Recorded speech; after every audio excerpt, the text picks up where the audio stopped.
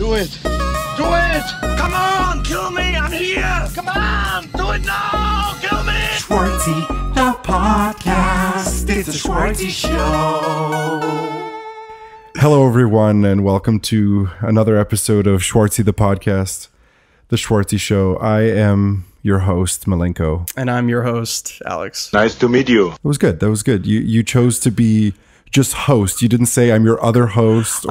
I don't know how to react otherwise. Like, because two hosts is weird to me. Co-hosts is... I don't, yeah, but then we're both co-hosts, yeah, right? Or no, and nobody wants to be a co-host. Oh, wait, is there a hierarchy with co-hosts? Like, is there a host and then a co-host? Yeah. Yeah, I feel like I don't like that. You're not a co-host. You're just a host, and you're not an other host. You're a host. Okay, that makes me. We're feel on better. equal footing for sure. I think so. Dude, this fucking podcast. I've missed doing it so much. Yeah. We've taken a 2-week break, but I'll tell you what I haven't missed. And that's my fucking hemorrhoids, dude. Oh no.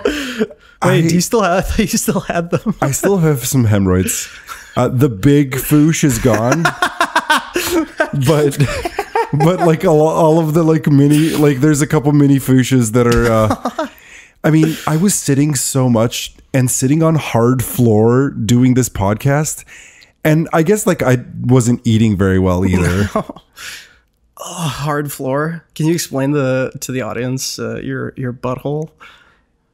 Like what he's gonna fucking hate this. The configuration or like of the like. No, describe pooing to me with the biggest floof. Oh my god! Well, like okay, I mean this doesn't get talked about much, but like wiping is a huge issue when you've got like giant hemorrhoids in your butt because it creates suddenly more crevices. So every poo has to be a wash. Yeah. I mean, I think every poo just should be a wash. Dude, I have been, you know me. I know you employ the wash every time method, and you know what? I agree with your method. Even though sometimes the like, efficient, get things done guy in me is like, I gotta go somewhere. I only have time for a wipe.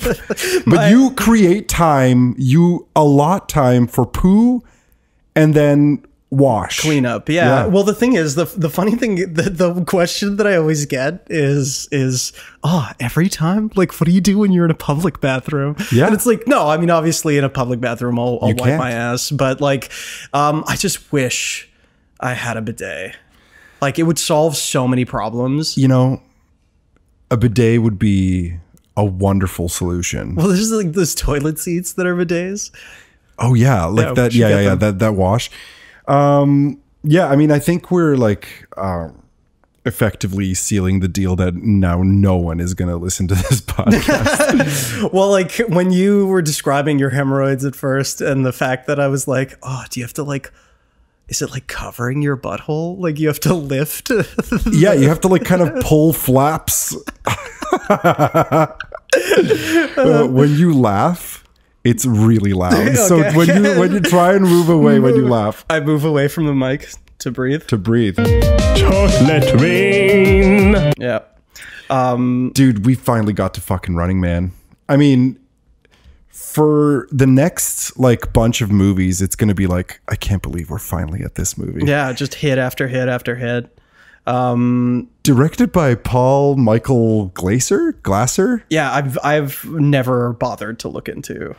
I mean, he was a TV director. That was a big point of contention. I'm going to just hit you with a how did you guess from the top. How did you guess? Schwartzy really thought that this movie failed because of the director. Really? Not failed, but just because it was like a medium box office smash, like it like made its money back and then some, but like, not too much. And Schwartzy said that because he thought that the movie was directed like a TV show and not a movie. You know what?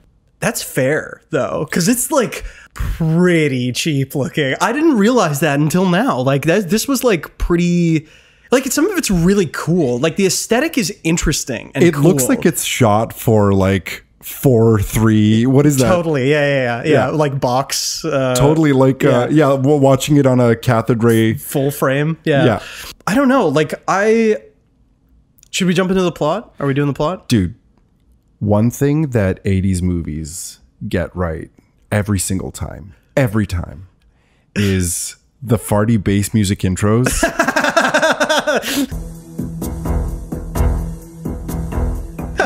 Yeah. My God, man, the opening credits, the font, the 3D animation of the 2D running man. That was great. I love that. It was so cheesy. I love it so much. It's so cool. It was really cool. I immediately was like, oh, the credits are amazing. This is so cool. And it's like cornball, but like something felt like very modern about the movie at the time, at least what I think of the contemporary time. Yeah.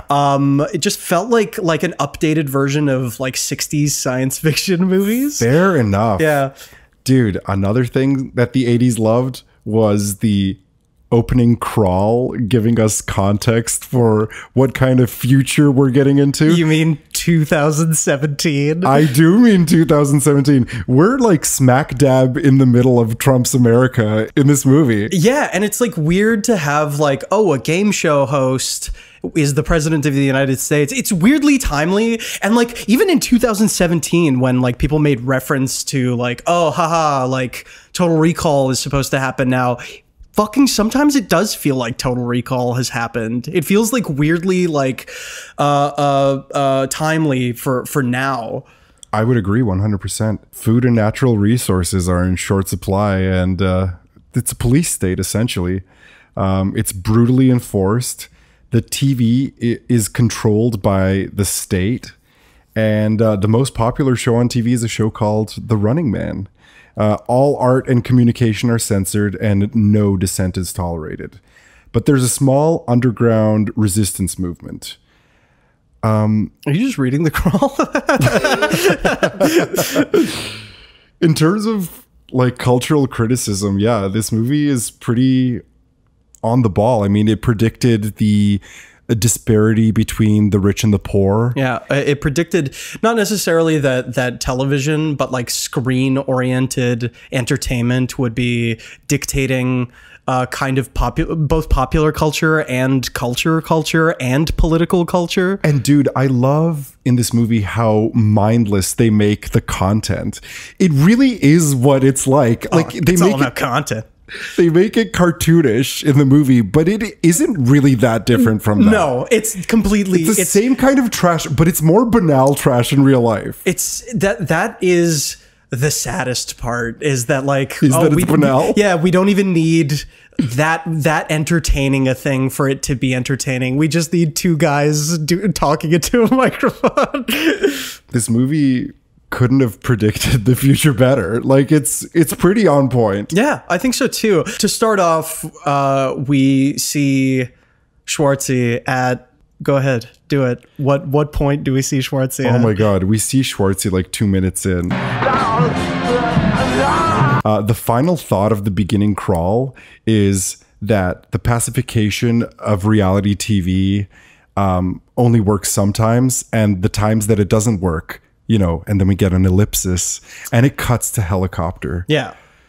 He's flying the helicopter, and I mean, they lean so hard into him being like the most sympathetic dude in the world. Immediately. Like the guy on the radio who's this like faceless military dude commanding him to just genocide a bunch of people, and then he's like, "The hell with you." The hell with you. And like so awesome, just so awesome. He's so cool, because like in this movie, especially when I was a kid, I was like, whoa, he's so heroic. Like so heroic. Yeah. The hell with you. Yeah. I will not fire on harmless innocent people. I will not fire on helpless people. Abort missions. We return back to base. They just want food, for God's sakes. Oh, I loved it so much. So Schwartzy's disobeying a direct order, and he's aborting the mission. I was like, you're just gonna abort the mission? Like, I know. It's cool that he does that, and it's so heroic, but he doesn't hesitate for a minute. No. Which, you know, like, is he was always such a pure form of good. He was always like lawful good in movies, right? Yeah, it's weird because it parallels what's it called? His career parallels Charlton Heston's career in a lot of ways, where he would do these like sci-fi movies where it was like almost anti-establishment, but at the same time very pro-establishment. That's so like, true. It's so weird. And they're both Republicans. They're both Republicans. Yeah. So his disobeying this order is causing quite the stir among his fellow helicopter mates. And the dispatcher tells the co-pilot, who's so ready to take over this mission, he immediately pulls out a gun. He's like, yeah, take over Richards and kill all those people. And it's so weird that he pulls out the gun expecting him not to react. Also, why tell him on the radio, like, get rid of Richards? It's like, whoa, yeah, he can hear you. Yeah. So outrageous. The chopper is briefly in disarray because Schwartzy's beating up everyone, and then the chopper goes out of control and Schwartzy falls out, hooking his foot into the side of a crevice in order to hold himself up into the helicopter. And the bad guys now, the cops, are contemplating whether or not to let him fall. And one of the guys is like, should we do it? And the other guys is like, they told us to bring him in, and then they pull him in, and he's got that like evil 80s smile. What does he say again? He says, the cops say, you're going to fry for this. And the mustache cop says, and I'll see you in hell. It's like weirdly iconic though, like that whole scene. I loved it so much. It's way more iconic than it needs to be. Oh, totally. And like those guys are given way too much screen time for that whole scene. For that scene, yeah. Okay, because they all seem like they have like weird personalities that they gave them. It's true. Like that mustache guy was like, oh, like these guys are like three-dimensional people. It's weird. Another thing that the 80s did so much was fucking pistol whipping, dude. Like he gets hit in the face with the end of a rifle. Yeah. Like how that doesn't kill him. They were way too lax with pistol whipping in the 80s. They were like, it led you to believe like head injuries could be pretty fucking serious. Not only that, breaking glass on people's heads, concussing them to a point where they pass out. It's like, whoa, dude, like that guy needs to go to the hospital, like seriously injured. We cut to Wilshire Detention Center 18 months later. So it's, 2019. Deep into... Does it say 18 months later? 18 months later. I didn't even remember that. That's crazy. So it's 2000. It's now? We're deep into the Trump administration here. America's become even more of a police state. And it's basically a forced labor camp. Immediately we see the guards taking an explosive collar off a dead prisoner. And that close-up of that bald dude who looks like he's out of Alien Cubed. I was going to talk about Alien Cubed. I love that so much. It's straight out of Alien Cubed. He's bald, sweaty, and like slightly yellow light, where it's like it's like the palette of that movie. He's got one milky eye. Oh, and dude, Alien to the Power of 3 totally took this aesthetic. Totally. Like. Yeah, like fully. It looks straight up like one of the characters. Yeah. Like I'm sure even the casting director had that photo to work off of. I feel like it. And then Schwartzy comes with his fucking wicked beard. With his wicked beard, and he's carrying a beam. Like it's like the tree. It's as iconic as the commando tree. Fully. Bearded Schwartzy, dude. Oh, bearded Schwartzy. Dirty, sweaty muscles. The guards are talking about the latest episode of Running Man and betting on an episode while they round up some prisoners. And then they do some quick exposition here where they're showing like the perimeter getting shut off. Oh, I know. And the prisoners going in. The perimeter, of course, being the area which the prisoners can't leave without getting their heads blown off. And Schwartzy meets with the recipient of the world's most famous purple nurple. Amazing. Yes, Yaphet Kotto Laughlin, who's like for as little as both those dudes have, like they do so much. They were so iconic in my mind, and they come off as like, oh yeah, like these are Schwartzy's best friends. Like they're just really good friends. And in this watching, I realized that they weren't really friends. They didn't like Schwartzy. No. Interesting though. They respected him. Let's get to that. Also, like, I had a question, like, why are the guards wearing masks because it's toxic? I think so. It's like, so all of them have cancer. One of the guards actually has the word toxic written on his back. Oh, okay. Yeah. Oh man, that sucks. Yaphet Kotto and Ben Richards, Schwartzy's character, start a fight, and they start commotion in the entire prison camp, and everyone's just so on board to fight. Oh, it's totally, great. totally. They're like, oh, this is way better than doing all this work. Carrying heavy beams. Also, the classic arm twist that he does in so many movies, and I thought, I thought that was like a legitimate move. I don't know if that's a legitimate move, actually. We get a cut to Weiss, who is opening up a computer in a Pelican case, and he's trying to recreate the codes that he saw a guard earlier using to disrupt the perimeter. Yeah. They realize that the walls of the containment that they're in are preventing them from, you know, getting an uplink. Yeah, a signal for the internet. Their Wi-Fi is fucking gone, so they have to go outside. They have such bad Wi-Fi connection. And when they all finally escape to the outside, dude, they take the fight outside. Can I please? Yeah, I really. please. Can I say, you were just saying how you loved how much depth was given to the police characters in the beginning. I love how much depth is given to Chico, dude.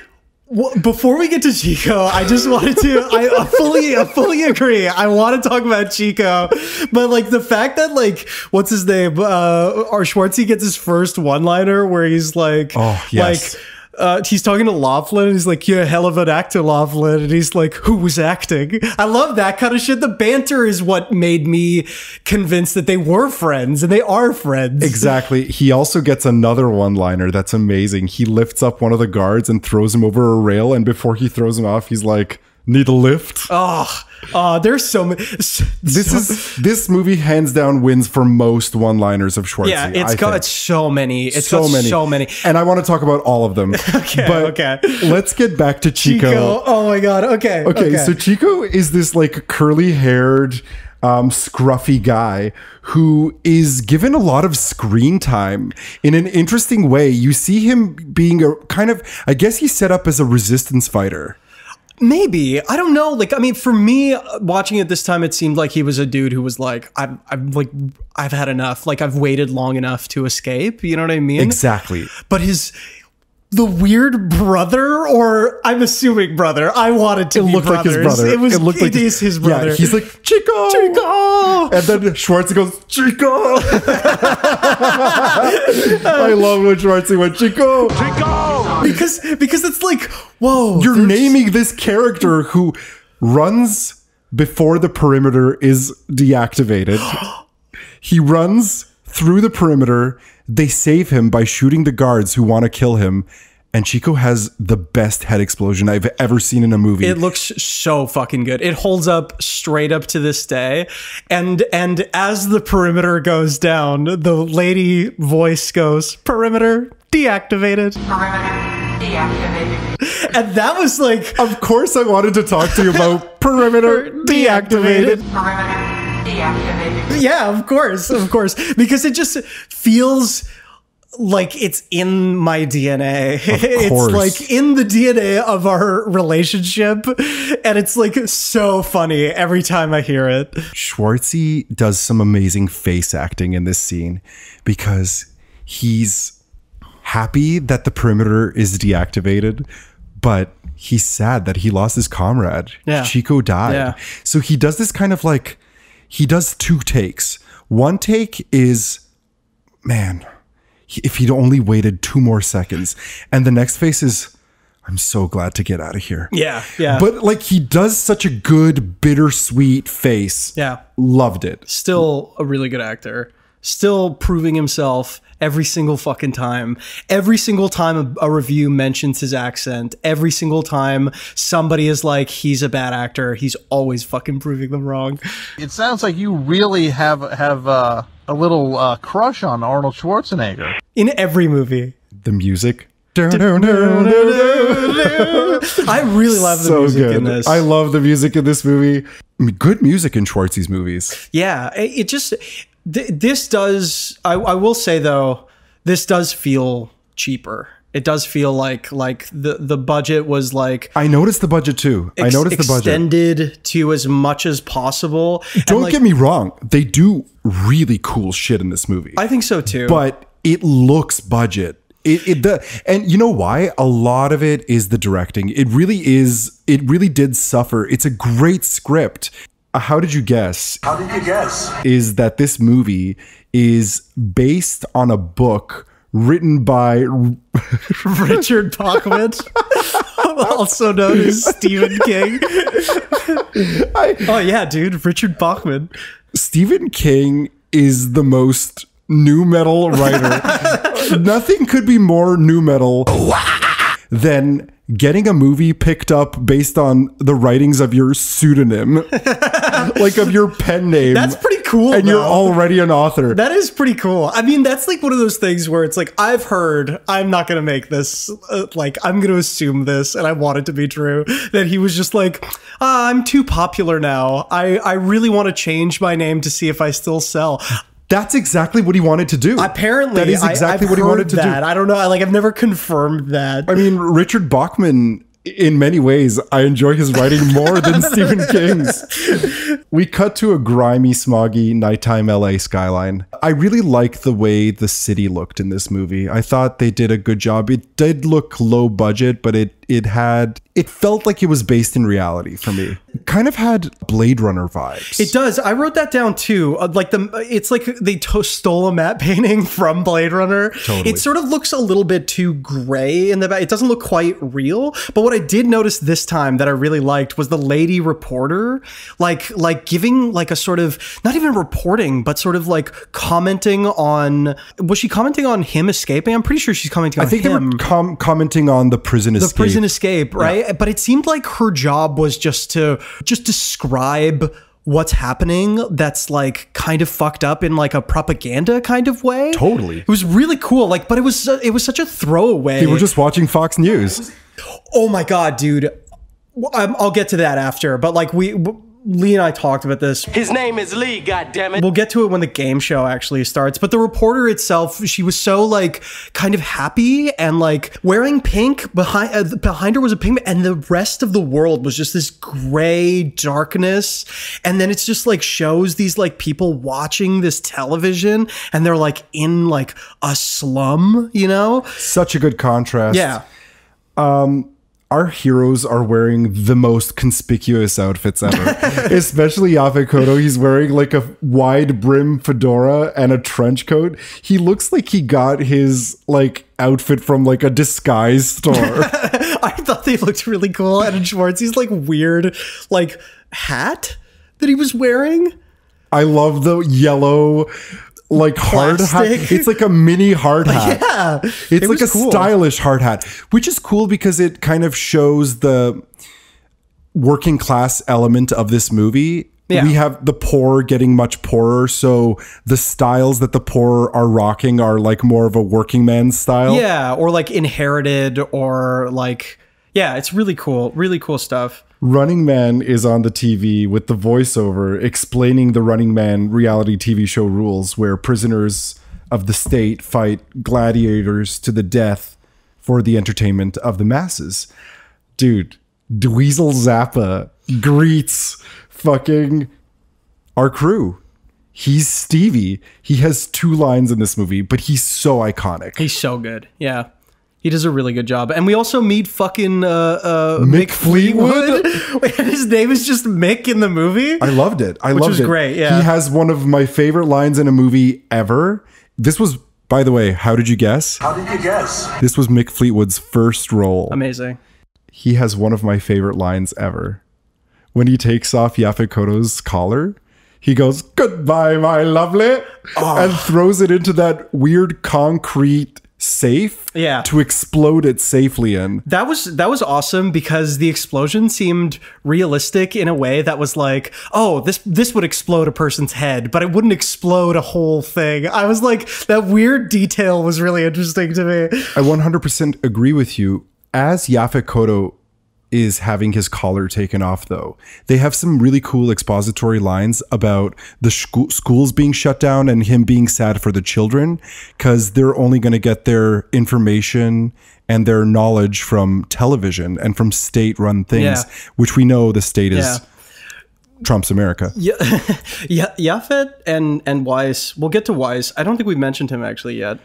Weiss is amazing. He's like so the cool. Quintessential nerd guy. Yeah, loved but like it so much. I was like, oh man, like he reminds me of like people I know. Like he totally reminds me of people I know. He's totally he would be the hero of a 2019 version of this movie. Oh, totally. Like a bookworm. Actually, speaking of that, when Schwartzy has a line in this what's it called, in this scene where he says low foreheads full of dreams and talk. Yeah. Do you remember that? I do remember that. Like outrageous. I was very confused by that line, but I guess he's just calling them stupid. I think so. I mean, like he's still like, it seems like throughout the movie he has this still cop mentality. It's sort of like a naive mentality of like, oh, I'm out for me. I'm doing it for myself, which like somehow undercuts the social message, but he ends up being like part of the resistance, which is like interesting to me. Can I tell you? Yeah, go ahead. Can I tell you how did you guess about our lives? How did you guess? Just the low forehead thing reminded me. So Tata, I'm here to tell you about my experience with the Tata towel. our father, told Mama that she had a low forehead and that was a sign of low intelligence when they first started dating. It's like junk science. Yeah, like junk science. What is that called? Phrenology? Tata? 70s backwards. Tata? It was 80s. 80s still, dude. Yeah, he also has a line where he goes, "I'm not into politics, I'm into survival." And I was like, Republican Schwartzy. I mean, you know what? It's interesting. I feel like for the reality of this movie, that totally makes sense. It would make sense that there would be people who would be in it for themselves and not being able to see the bigger picture. But I really love the resistance element of this movie. Yeah, me too. In a way that I never was able to appreciate as a kid. You know, as a kid, you love the gladiators, you love the violence, you love all of the costumes. Exactly. Sick. But right now, as an adult and knowing sort of what's going on in the world, it's like that resistance had it right. Like, yeah, comrades. And Yaphet was amazing because of the fact that him as an actor provides so much depth with small lines like the ones you mentioned. And he just plays it so sympathetically. He like so leans hard into like, I care about this. This is our fate. And it doesn't matter that we might not survive, but really ideological. I thought that was super interesting as well. I'm glad that you mentioned Yaphet because there's an amazing exchange between Yaphet and Weiss and Mick in this scene, because Mick is like, why should I trust this cop? Yeah. He says a really poetic line. You're the cop that locked away all my friends and burned all of my songs. I love the burned all my songs line because you really get a sense of like cultures being totally censored by this for sure. fascist Trump state. For sure. Do you think he was just playing himself? I think he was playing himself. That would be amazing. That would be amazing. You burned my songs off of Napster when you stole all my music. Was he in Oldface? He seemed like he was an old face. That was something I noticed. Because is he still alive? Like, I'm pretty sure he was still an alive. old man in this movie that was made 32 years ago. Yeah. I don't know if his hair was real. I really liked the hair, actually. Oh, he was such cool balding like you. I'm so excited to grow out my hair. Oh, I can't wait until the sides are long and the tuft in the front is still thin and kind of like has that, like, it's up because it like can't go down. You know, like Jack Nicholson when he was like early balding? Yeah. Except I'm balder than Jack Nicholson was at his age. Really? Yeah, Jack was. No, but if you grow that tuft in the front longer, it'll be Jack. It'll be Jack Nicholson. No, because it was always long. That's why. No, if you watch something like The Shining, he's balded. He's like 30 something in The Shining. It was kind of like it plateaued in the center almost. Yeah, and then like he had like some thickness going here in the front. But yeah, there was like a weird balding. It was like it separated. It was like the peninsula separated into an island way too early. Yeah. Oh, he does have cool balding. And Schwartzy gives kind of a defiant answer to Mick and this crew. He's like, you guys are, you guys are all talk and no action. Just take this thing off of my neck and I'm going to leave you. And Mick's like, maybe you've seen too much. So cool. Yeah, it was like really badass because they felt like he felt like he was, I'm the leader. Mick is the leader. Like, of fuck the resistance. You. I'm helping you, dude. Like, exactly. I don't have to take off your collar. Exactly. Get caught. You know what I mean? That's why I was like, when he says, give me a break and shut up, I'm like, whoa, dude, maybe you should shut up and munch on that stogie. Where's my stogie? Yeah. But also, like, I mean, he's cool. Like, he's the action hero, right? That's true. He's got to be the badass. Yeah, he's got to be the libertarian badass. Well, he also has to prove to Mick that he could be the leader of the resistance, right? That's true. Because Mick is an old man. He's not going to lead anything, right? That's true. It's almost like an audition. Yeah, exactly. So in the next scene, it's the morning, and Schwartzy's getting a ride out of the city, and Yaphet and Weiss ask him to join them. They're like, why did you join us? And he's like, I'm good. I don't want to join. My brother's gonna help me. My brother's gonna help Brothers. You. Oh, I kind of wish we met his brother. What would Edward look like? Oh my god, I love Edward as a non-character in this movie. It's amazing. It'd be sweet because I'm thinking like, are they twins? Or would he be just as muscly? We cut to the large network building, and a fresh burgundy limo pulls up, and it's fucking Killian, dude. Killian steals the show. Richard Dawson, so perfectly cast. So perfect. And this is the greatest thing, is that we've got this beautiful contrast between Schwartzy, Yaphet, and Weiss. I don't know Weiss's name. But they're very noble in their different things that they've been established as. And then immediately we get this fucking rich piece of shit who is immediately such a terrible person that when he walks into the building and accidentally steps on a dude's mop and is like, a really old sweet dude, and is like, he's like, oh, I'm sorry, Mr. Killian. And Killian is like, oh, don't worry about it. What's your name? You're doing a great job. And then they walk into the elevator with fucking Sven, who appeared in fucking, what's the last thing Sven appeared in? Sven appeared in the last movie, Predator. And then all of a sudden he has the line, which is amazing. If that guy's mopping here tomorrow, you'll be mopping for the rest of the week. And fucking right there, we get instantly who this guy is. It's amazing. May I flip you a how did you guess? Yeah. How did you guess? People that Richard Dawson worked for said that he was most like his character in Running Man. Yeah. He is Killian. I would fully believe that. I would fully believe that. Because it's not that he's not an actor and he couldn't pull that off. But the fact that you're like, he's already a game show host and they were just like, yeah, run with that. Like, why wouldn't they be like, take the opportunity to be like, yeah, this, like, cast this guy. Yeah. Like, it's amazing. Yeah, absolutely. And Family Feud is basically like a less extreme version of like that kind of character, you know?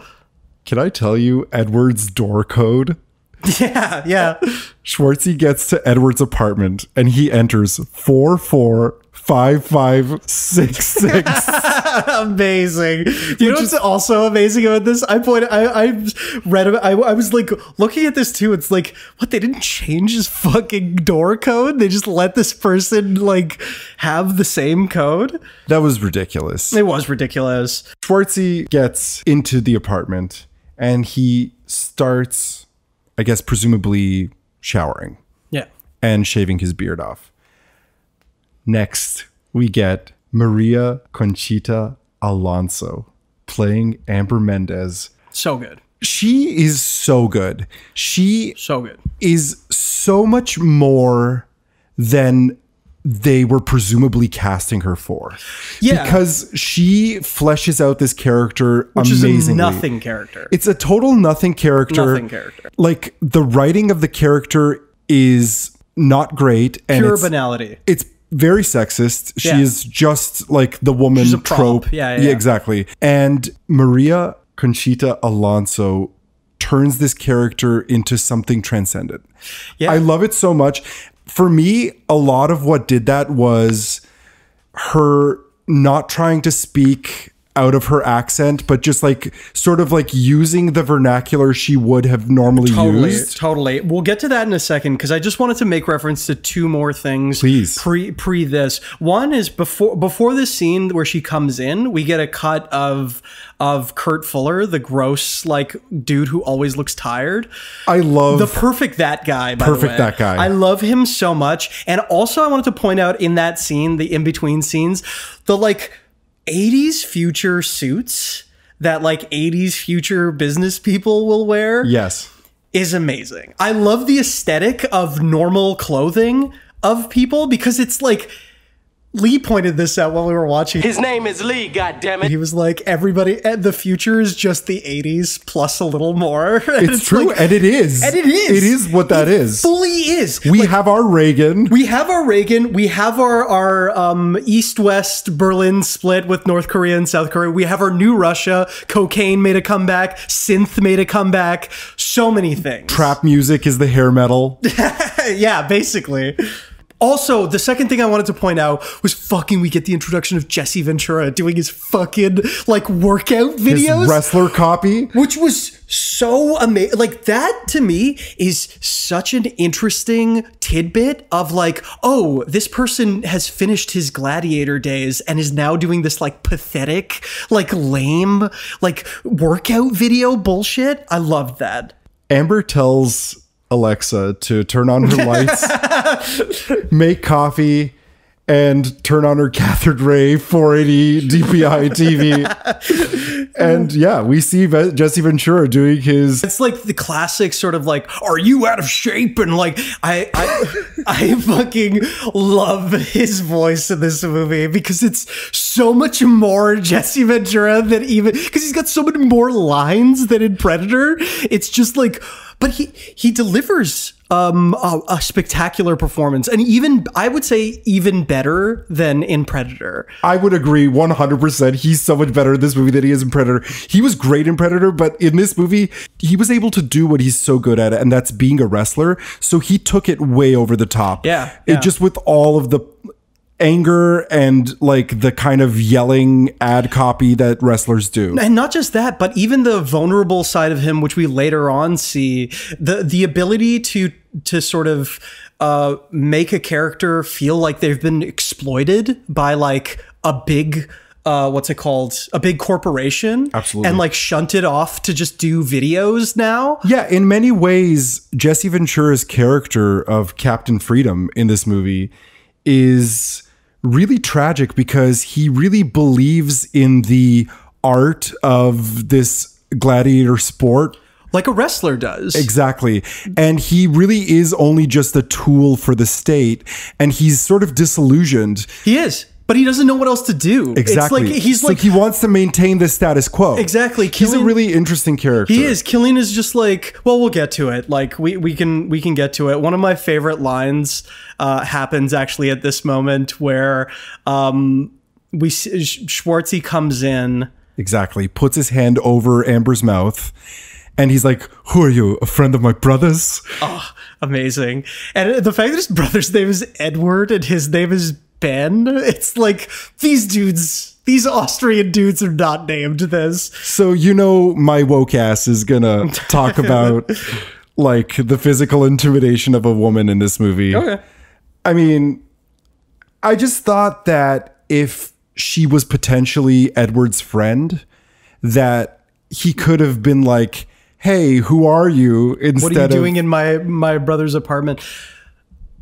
But he did just get out of prison and the stakes are high. I get it. We can explain it away. I just feel like I'm noticing a pattern in all of these movies. Totally. But here it's like specifically different in like so much more an aggressive way than the other movies, I'd say, because like several times, I don't know if you want to get to this now, but like several times he like implies he's going to break her neck.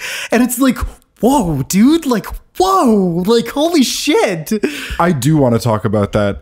But first, I want to talk about how I loved that despite him physically intimidating her, she's never really scared of him. No. In fact, she runs away from him and says, he's Ben Richards, he's in my house. Yeah, not just that. She goes, you're the man, you're Ben Richards. It's so awesome. I love it. How much she yells his name because it's a really good tactic. That's what you do. You exactly. You should be yelling it into the ethers so that if someone hears, they can help you. Also, when it cut, because she sees him on the TV, recognizes who she is with the pink lady. By the way, on the TV has a mustache. Oh yes, yes. I wrote that down too. I was like, I feel like at this point in the podcast, it's funny because every time I'm like wondering like if I should just have like a bingo chart of things that I'm like, what is Milenko gonna have that I'm gonna have? Because the mustache, I was like, oh, I know he's gonna want to talk about this because he looks so fucking good with a mustache. He looks so good with the mustache. Amazing and with he a looks mustache. so much like a fucking piece of shit cop with that mustache. Oh my god, he totally does. I didn't even think of that. Like 80s TV piece of shit cop. Yeah, totally. The next scene is Richard Dawson talking about the ratings with the state. Yes, and he's casting the show with prisoners. And, you know, they're talking murderers, and he's just like handpicking people that he knows will be good for ratings. And he sees footage of Schwartzy running, and he has this like epiphany moment where he's like, love it. He says, I can get 10 points of his biceps alone. I was like, sick. That's so a line this guy would say. And the idea of this guy being a really capable sort of auteur of reality television is really interesting to me. Savvy businessman, wants to make it really entertaining, doesn't really care that like lives are at stake.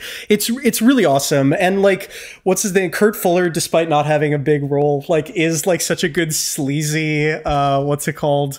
Backup executive. Guy. Yeah. It's so great. For sure. And he's like, I want him. And they tell Killian that he can't have Schwartzy because he's still at large. Killian calls the social media division of the government and he gets the president on the phone. Which was so like, again, the subtlety of of choices in the movie to like sort of pick and choose these moments of, okay, what kind of totalitarian do we want this to be? And how casual do we want to make this totalitarian society? Because it doesn't comment on the actual society. It does comment on it. It comments on it through images, but the movie's not about the commentary at large. It's not like them destroying the system itself. It's one faction of the system. That's the major faction of the system.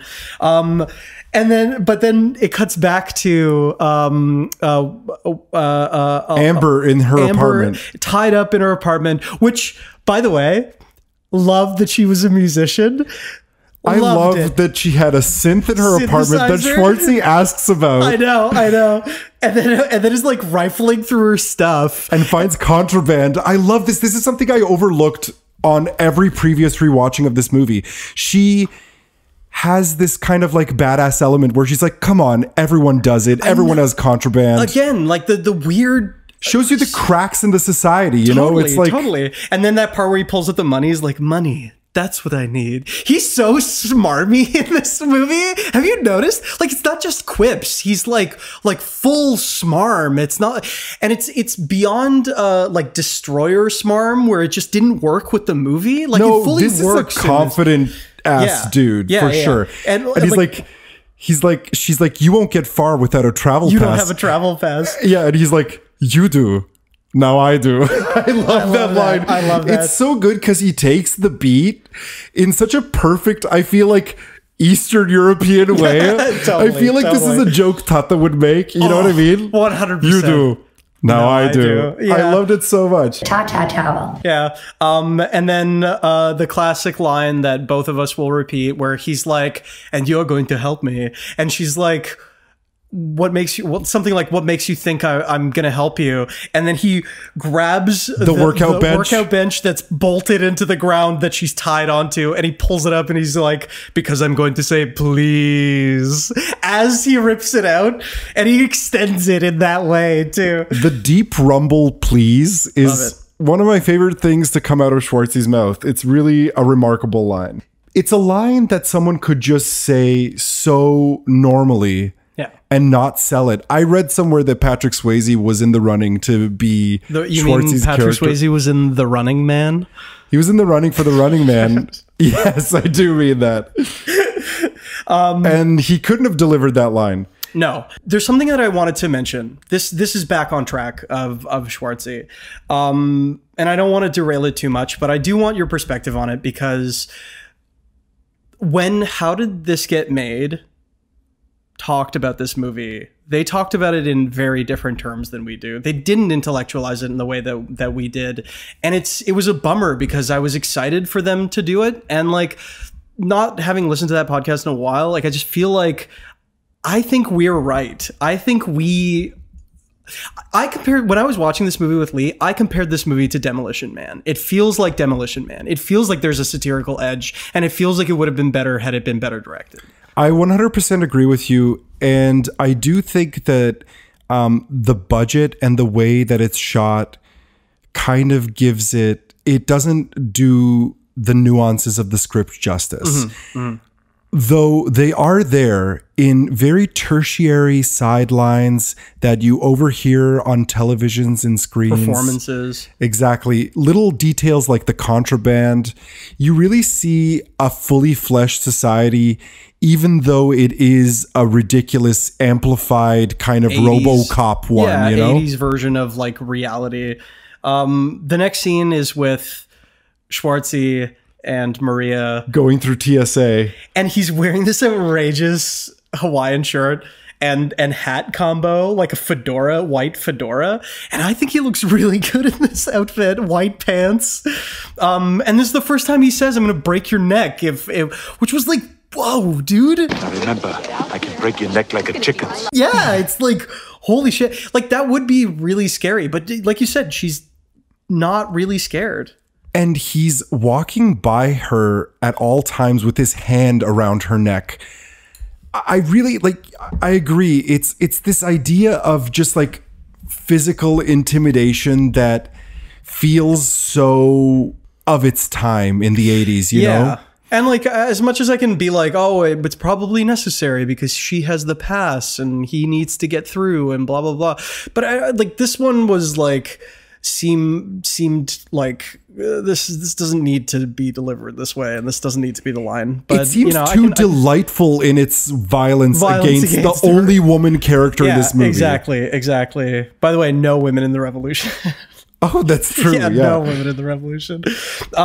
Also, the fact that like when they get to the TSA part, and he's like rifling through the bag, and like some woman is like, "Hey, let him through! What the hell is going on?" And the security guard is just like, "Just go through." In a post 9/11 world, would never fucking happen. I mean, one thing this movie did not get right is 9/11 didn't happen. Like, also, if you have a scanning card, wouldn't your picture be on your file or like anything about you, your name?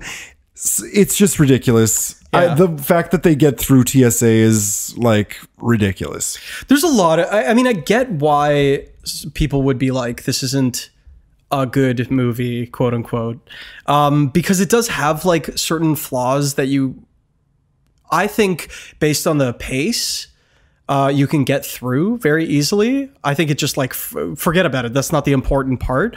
But like, there are some weird ass coincidences in this movie that like are like, this doesn't feel right. This doesn't feel like it's realistic. You know what I mean? Also, can I just say that Schwartzy says a sexist joke as he's going through? He's like, "Can't live with them, can't live without them." Yeah. Somehow manages to deliver it in a really great way because of his accent, I guess. Yeah. But I mean, like, it's just in keeping with the like sexism of the 80s. Yeah. Yeah. But then when they get through to a certain point, she tries to escape, and she says that she's gonna throw up all over him because she gets airsick and carsick.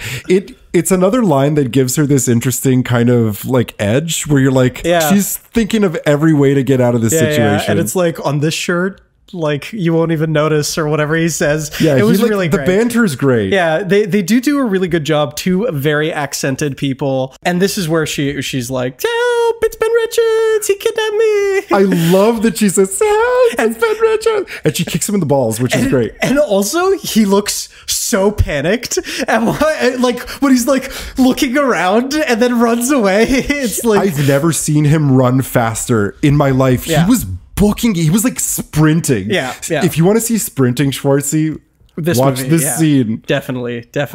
And then when he gets onto the, like, what is it called? A tarmac? Yes. When he runs into the tarmac and the police randomly shoot a net at him, it's like, is this really the most like easiest way to get somebody, shooting a net at them? I love the net. So ridiculous. I love the net, and I love that it cuts to Amber and she looks really sad. Yeah, she looks really sad. Can I also point out that the woman who yelled to TSA, "Just let him through," she's standing beside Amazing. Maria in this scene, and she's got a really outrageous sort of feathered hair. Yeah. With a really great perm job. Hi, cutie pie. Yeah. One of us is in big trouble. Yeah. Such a great line from Killian, who's now confronting Schwartzy. And he's like, "I've seen you before. You're the asshole on TV." It's great. And he goes, "I was going to say the same thing about you." See, like, the funny thing is one of my this is a great line that Killian delivers. It's you got talent, charisma, and balls. And what's interesting about that is that it seemingly parallels exactly Schwartzy in real life, because that seems like what would happen at a point in his career where it's like, this guy not just has like charm and like the physique, but he's like eloquent and like cool and suave, and he's like getting past all of my preconceived notions of like an Austrian dude, you know? Exactly. This is a total parallel to the executives in Schwartzy's life that chose him for roles. Yeah, for sure. And like sort of had assumptions about, oh, I can control this fucking dumb guy, you know what I mean? And also, did you notice how Killian says "running man"? How did he say it? It was like the emphasis was in a really weird way. It was running like man. Running man. Yeah, it was like, oh, the emphasis was on running instead of man. And that was like a really interesting little, like, I don't know, he didn't do it on purpose. Like, I mean, he was doing it on purpose because he was speaking it, but it seemed like such a weird character thing. An idiosyncratic detail. Yeah, exactly. Killian pitches Ben Richards a running man appearance in exchange for the potential of a full pardon. Yeah. And Schwartzy responds with, "Fuck you," which is great. Yeah. He knows how to be to the point when he's not doing his one-liners. Yeah, he's not fucking around. I noticed it again in this movie, that there's so many characters in Schwartzy movies that look at Schwartzy like he's not a fucking specimen of a human being. They're always like, this guy, I can fucking kick this. And they're always like young, douchey dudes where it's like, whoa, dude, like, but this guy, like, he's jacked. Absolutely. Killian has a joker up his sleeve. He's captured Weiss and Laughlin, Schwartzy's friends. Yeah. And he's like, you know what? If we can't get the A material with you, we're going to have to go with the B plot and cast these two fuckers. That was cool, though. I liked that. I mean, it was good blackmail, and it's in keeping with Schwartzy's dedication to being a decent dude. Yeah, it sort of both frames even more of Killian as an asshole and even more of him as like, oh, I'm the good guy, you know, even though I'm misogynistic. He's a total misogynist. But, you know, that didn't stop you from being a good guy in the 80s. And so he blackmails Schwartzy into agreeing to play. Schwartzy gets science prepared with big needles. like, what were they doing to him? They say something, but I don't know that I understood. It made me feel stupid because they say a thing and I'm like, am I supposed to know what that's doing to him? Yeah, what are you talking about? I don't know. Like, it seemed like it's like, oh, they're going to sedate him, or they're going to like prepare him, or were they going to give him, are they giving him steroids? Are they... but right in the next scene, they introduce that fucking outrageous show, climbing for dollars, and now back to climbing for dollars, and they just send a bunch of dogs after a dude to climb up a rope and grab money. So a dude's climbing a rope, grabbing money, and dogs are biting at his feet. Yeah, and then he gets pulled down and torn to shreds. I would 100% watch. I would this totally show. watch that show. It felt like, but it in keeping with the sort of sci-fi post-apocalyptic motif, that more of the movie feels like Demolition Man, or what's it called? Or like the antithesis to Demolition Man, or like In the Same World as RoboCop, like almost like a different state. Well, it would be Los Angeles. It's set in Los Angeles, right? Yes. Okay. But it's crazy that like this random show that I wish they showed more like content from this period. It was so funny. We cut to Amber. She's in her apartment, and I love the economy of the storytelling where she sees a news report that mischaracterizes the situation of Ben Richards' arrest. And they say that he's killed a bunch of guards, which isn't true. Yeah, because and she was there with him. Amber comments on it saying, but that's not true. Yeah, amazing. The thing I love about Amber is even when she's by herself, she delivers lines so wholeheartedly, like Schwartzy does when he's by himself. Yeah, totally. Have you noticed that parallel? Yeah, they both absolutely. have accents, and they both say lines out loud in an unnatural sounding way, but it sounds so great because of how unnatural it sounds. Yeah. So the show is starting. The dancers are dancing. The most 80s dancing. You know why it's the most 80s dancing? I'm going to flip you. How did you guess? How did you guess? Can I guess the how did you guess? Please guess. Oh, the choreography by Paula Abdul. I love that Paula Abdul choreographed this dance. I knew that, and then was like watching it to the credits and was like, oh yeah, that's awesome. I'm so glad because the dancing is really cool. If that dancing came really back, cool. The shifting to the side, I love side shifting. It's almost like a little crab walk. Yeah, it was really good. Like really jolty, like jagged movements, but somehow fluid at the same time. I love it. I love it. And the gladiators are arriving. The gladiators are called stalkers, which is really cool. We get first confronted with Buzzsaw, who pushes a fan in the face, and the fan goes, Buzzsaw touched me. Oh, I thought that was amazing. I love his nose is bleeding, and then he touches the blood and looks at it. Tries the tooth. So cool. So can we give context for tries the tooth? Sure. Give context for tries the tooth. You guys give up, or you're thirsty for more? Okay, little tangent here. In Home Alone Part 1, the dad comes home, who's a great actor, by the way. Kevin has demolished everything, gotten rid of the bad guys, and the dad finds Joe Pesci's gold tooth on the floor. And he makes a weird face where he kind of contorts his upper lip. Yeah. And for some reason, his contortion of his upper lip made me think that he tried the tooth on. Like my mind filled in the rest of this. Yeah, because that's what he was doing. He was like, did I lose a tooth? That's the implication, right?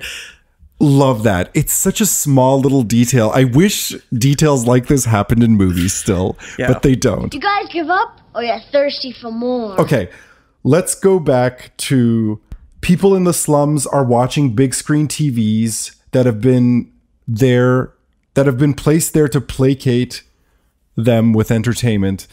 And I like the viewing parties because we get to see this double world of slums watching it on big screen and the bougie upper class getting together. Fox News people watching it. Exactly. Lee pointed that out. He was like, yuppies. yeah, yuppies, but not just yuppies, like dumb like it's not like oh, I'm educated and I'm like you know, like a fancy liberal person who no, they're engages with this trend. Young conservatives. They're like, but it was crazy because like when he said Fox News to me, and I was like, holy shit, this is exactly what it's like. These people who are fully indoctrinated into believing that these stalkers who are genuinely like terrifying people are like patriots. They're amazing. They're heroes. And it was like, it sort of parallels how people treat fucking military people.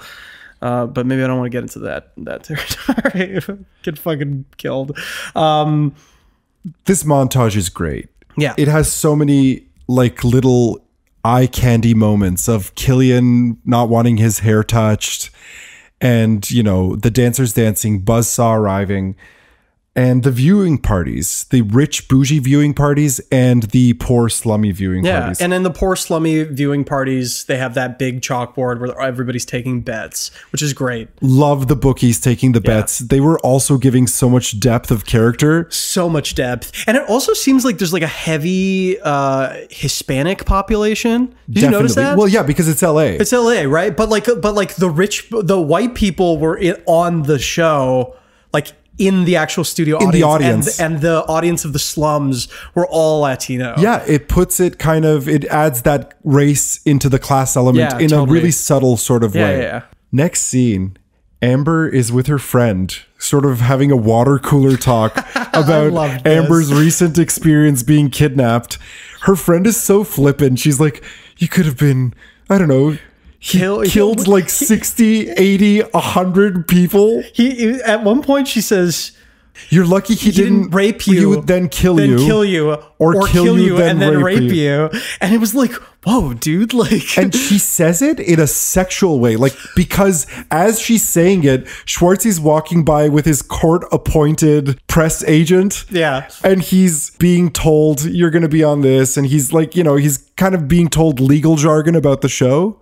Oh, yeah. And he walks by and gives Amber the worst stink eye ever. Yeah, totally. But like this was one of the things that I was mentioning earlier where like some of the things, if you think about them too much, they just don't make sense. Like what she works at she happens to work at the thing, which is fine. Like I said, the pacing doesn't let up. It's breakneck pacing. It really makes you feel like it's totally okay that this is happening because they're just, but like thinking about it is like, oh, this doesn't actually make sense. In keeping with your line of thought on the economy of storytelling, Amber quickly leaves the situation because she notices that something's wrong with what is going on with Schwartzy and this whole Ben Richards Butcher of Bakersfield fiasco. Totally. Well, like, because she witnesses him not doing the thing, the news lying about it, and then she happens to see him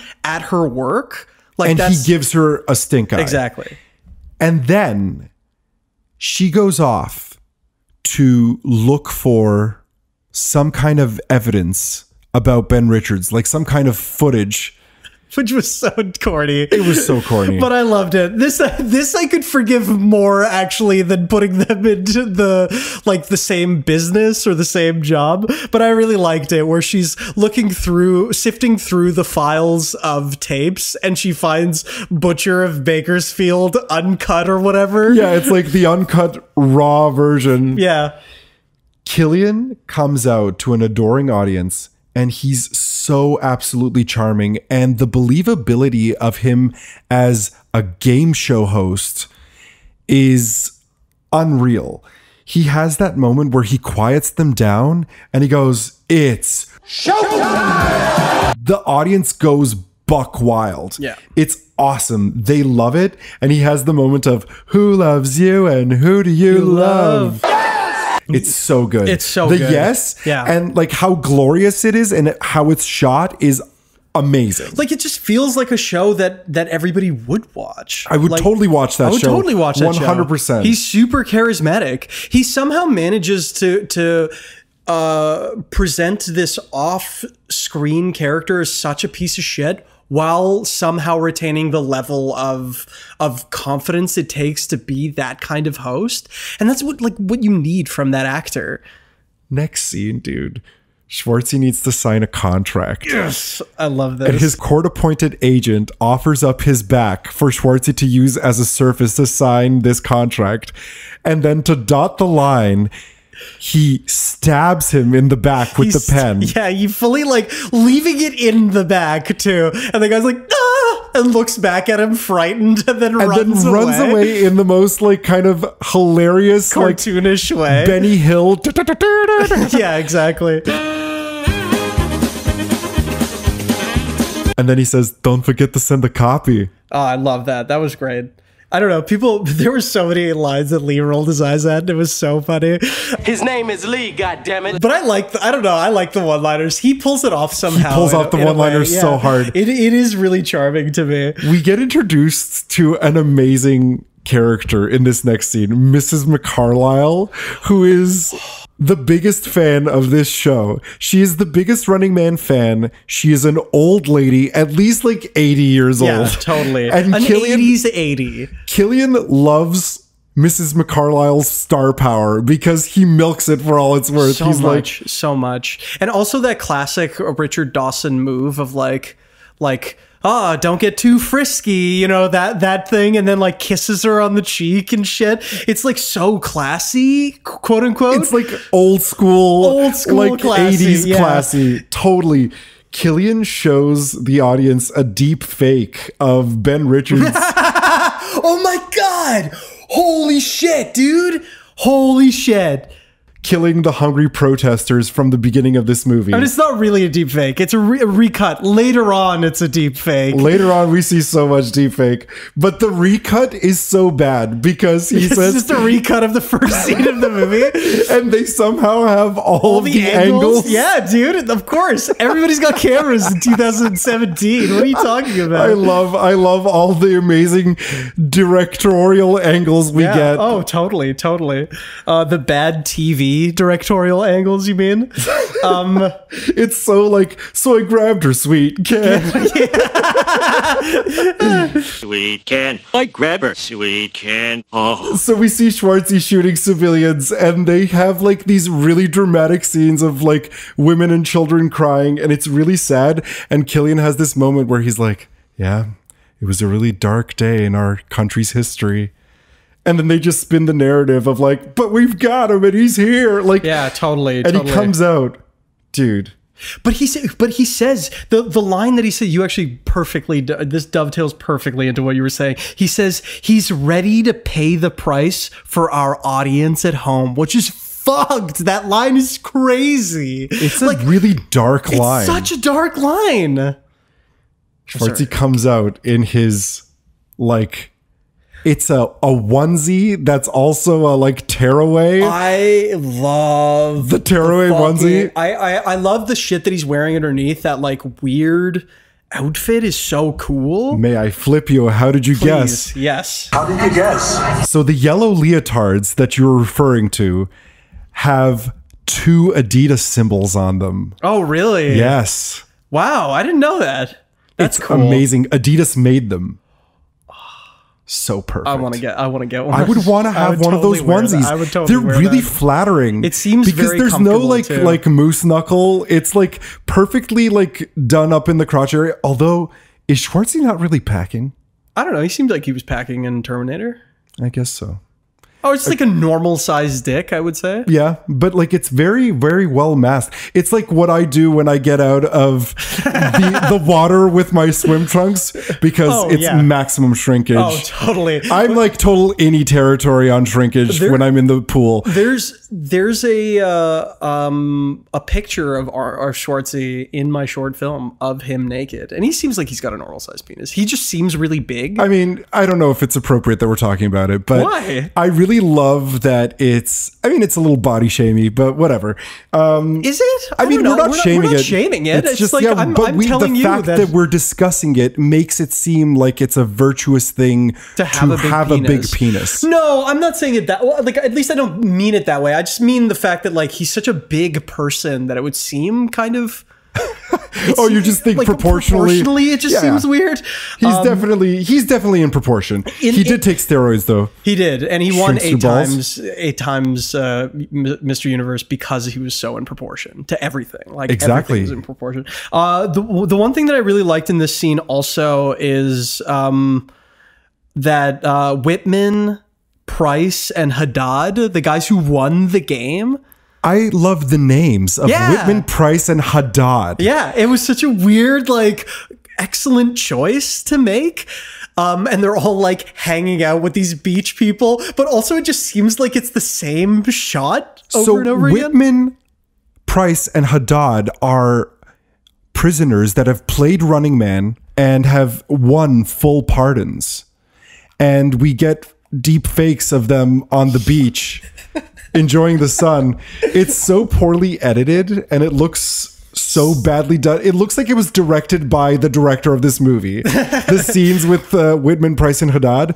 Yeah. And it's so cool because he says that Schwartzy's playing for a full pardon. And well, Schwartzy gets sat down in that like cage tube, the pod. He gets a thing, and then Killian reveals that he's also trapped both of his friends, the friends he promised that he wouldn't bring in, and they're like awkwardly like they're like awkwardly almost like upright vertically in the pods, but they're like crammed in, so it looks Yaphet Kotto looks like someone's been beating him for the last 3 hours, like because he's got this look on his face where he's like, you fucking piece of shit, but also please don't hit me again. Yeah, like it's so weird. It looks so uncomfortable. Because did you notice how he was cocking his head to the side, sort of, Yaphet Kotto, in this scene? It seemed like both of them were just the shit was kicked out of both of them, and because they're not Schwartzy, they're normal human beings. They took it in stride, you know. I love the detail of the rules of the game. Killian says they have 3 hours to reach the end of 4 sections of this former earthquake kind of underground area. There was a big earthquake in 1997. It's revealed, the one that, remember in the 80s, everyone thought that the big one was coming in LA? Yeah, weird. Yeah. It never came. I mean, it might still, but who knows? Maybe in 2017. But yeah, like one of the interesting things in this scene, as they're going to, sorry, did you finish? Did you want to explain more? Keep going. One of the interesting things in this scene, right when they're going to send Laughlin, Schwartzy, and Weiss, is Schwartzy has his classic line, "I'll be back." Yes. And Killian fucking subverts it by being like, "Only in a rerun." And it's like, that kind of clash makes him such a good villain. Exactly, because he took his catchphrase and flipped it on its head. It used it against him, saying, "No, you're going to die, and you're going to die now." And he goes, "Go!" Yeah, go! Yeah, I love the go. I do too. The funny thing about Killian is that he is, to talk in like video game parlance, he is the big boss. Yes. But he's scarier in the sense that like he has this overriding control over part of a really big system rather than being physically intimidating. Yeah. And that's an interesting contrast to every other villain that we've seen so far. We have Schwartzy as the villain. We have Predator as the villain. We have James Earl Jones as the villain, as a big snake with magic. But this is his first sort of like human villain who's just got the evil face of capitalism. Yeah, exactly. He shoots all of them down the tube and they go down in the metal pods. I love this scene with their faces being squishy. I always thought it looked weird and when I was a kid, didn't know really what was happening to their faces. Well, they're experiencing the G-force where you have to clench your butthole so you don't pass out. I couldn't clutch my hemorrhoid butthole. No, what you have to do is, it's not your butthole. I mean, it is your butthole, but you have to squeeze your leg muscles. Oh, is it? I thought it was clench your butthole. No, it's to force. You do the same thing for to force the blood up into circulation, right? Actually, your butthole, there is something where you squeeze your butthole. It's with lie detector tests. Oh. Because lie detector tests, when you have the same kind of stress if you clench your asshole at the same time that you're lying or telling the truth to fuck up the test. But yeah, I always loved the squishy faces. I thought it was really cool. And when their pods arrive to the bottom, these leather daddies are there to meet them. They're full on like bear daddies with like really thick beards, and you could tell that they love nipple play. How do you know? I mean, I could just tell.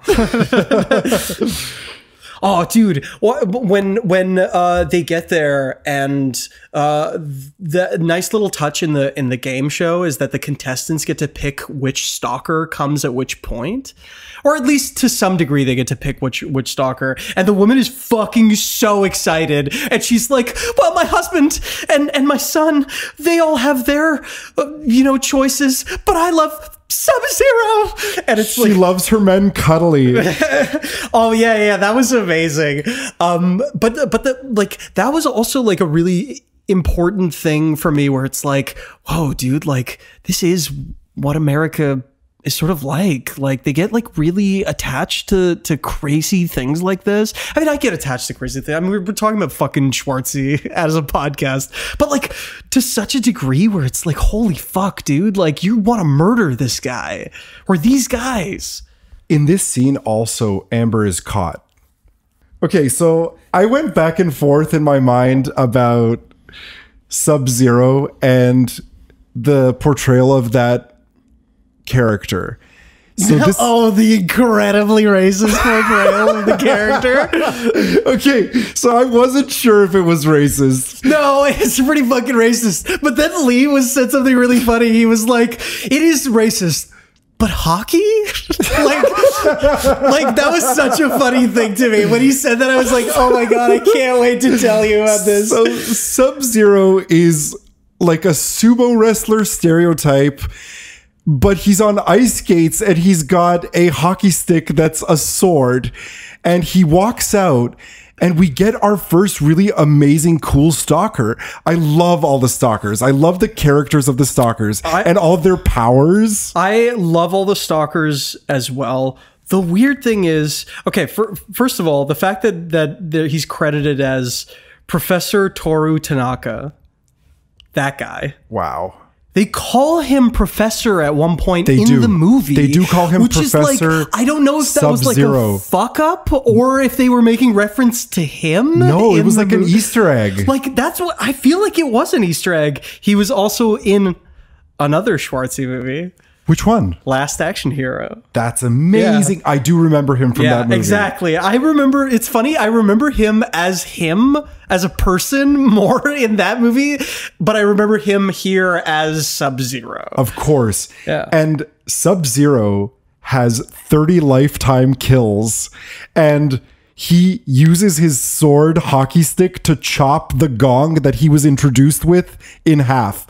So fucking badass. He is so badass. And to me, he is probably the scariest one. I would say that the hockey element is definitely the most menacing. Yeah, because the ice gives it this layer of, loss of control if you don't have skates, Exactly. Our heroes start running and they're chased by a billboard of Killian that will be important later through these sort of corridors, and they're being led by motorcyclists, the leather daddies. I thought this was cool because it's kind of showing us that, we're making this thing happen in a certain way. It's being sort of directed at all times. Yeah. So it's this element to that it's a show, you know? They're being led to the next scene so they can like portray the next villain to happen. I think in this scene, or maybe it's right before they get into the hockey arena. Dawson is Dawson is talking to talking to somebody, and Jesse Ventura comes in and he like interrupts Jesse Ventura from speaking. Okay, so what happens is Jesse Ventura is giving a sort of locker room play-by-play, and a locker room play-by-play. And Killian says, you know, he's engaging him in this conversation, and then he totally cold shoulders him. And the face the face that Jesse Ventura makes of disappointment and anger for being cut off is absolutely incredible. The reason Killian cuts Jesse Ventura off is because our runners have made it to the first section. Right, exactly, which is the hockey arena, which is a great segue. But at the same time, he hasn't even had many lines at this point, and Jesse Ventura has somehow portrayed the depth at which that hurt him, because he used to be the man. He's doing so much face acting. And that fucking wig, dude. That fucking wig. That redhead, outrageous wig. That they matched the color of his mustache too. So awesome. The contrast between him wearing that goddamn wig and wearing mostly like light blue outfits. Amazing. People are betting on who will die first. And they're on a skating rink, and they're at a huge disadvantage because there's just barbed wire everywhere. They're in a cage, and there's ice on the ground, so they're slipping and sliding all over the place. And Sub-Zero walks in or skates in and just smashes into them, knocking them over like dominoes. Yeah, and the great thing is this was the first movie flub that I ever noticed. Me too. This flub is world famous. Yeah. It's Weiss is slipping and trying to hold himself up, going towards the camera, and just off screen, a stage hand pops out and catches him just in time. Amazing. It was crazy to watch this with somebody else that I don't think I've ever spoken to anybody else about this flub besides with you. So talking to Leah about it, I was like, oh man, this is amazing.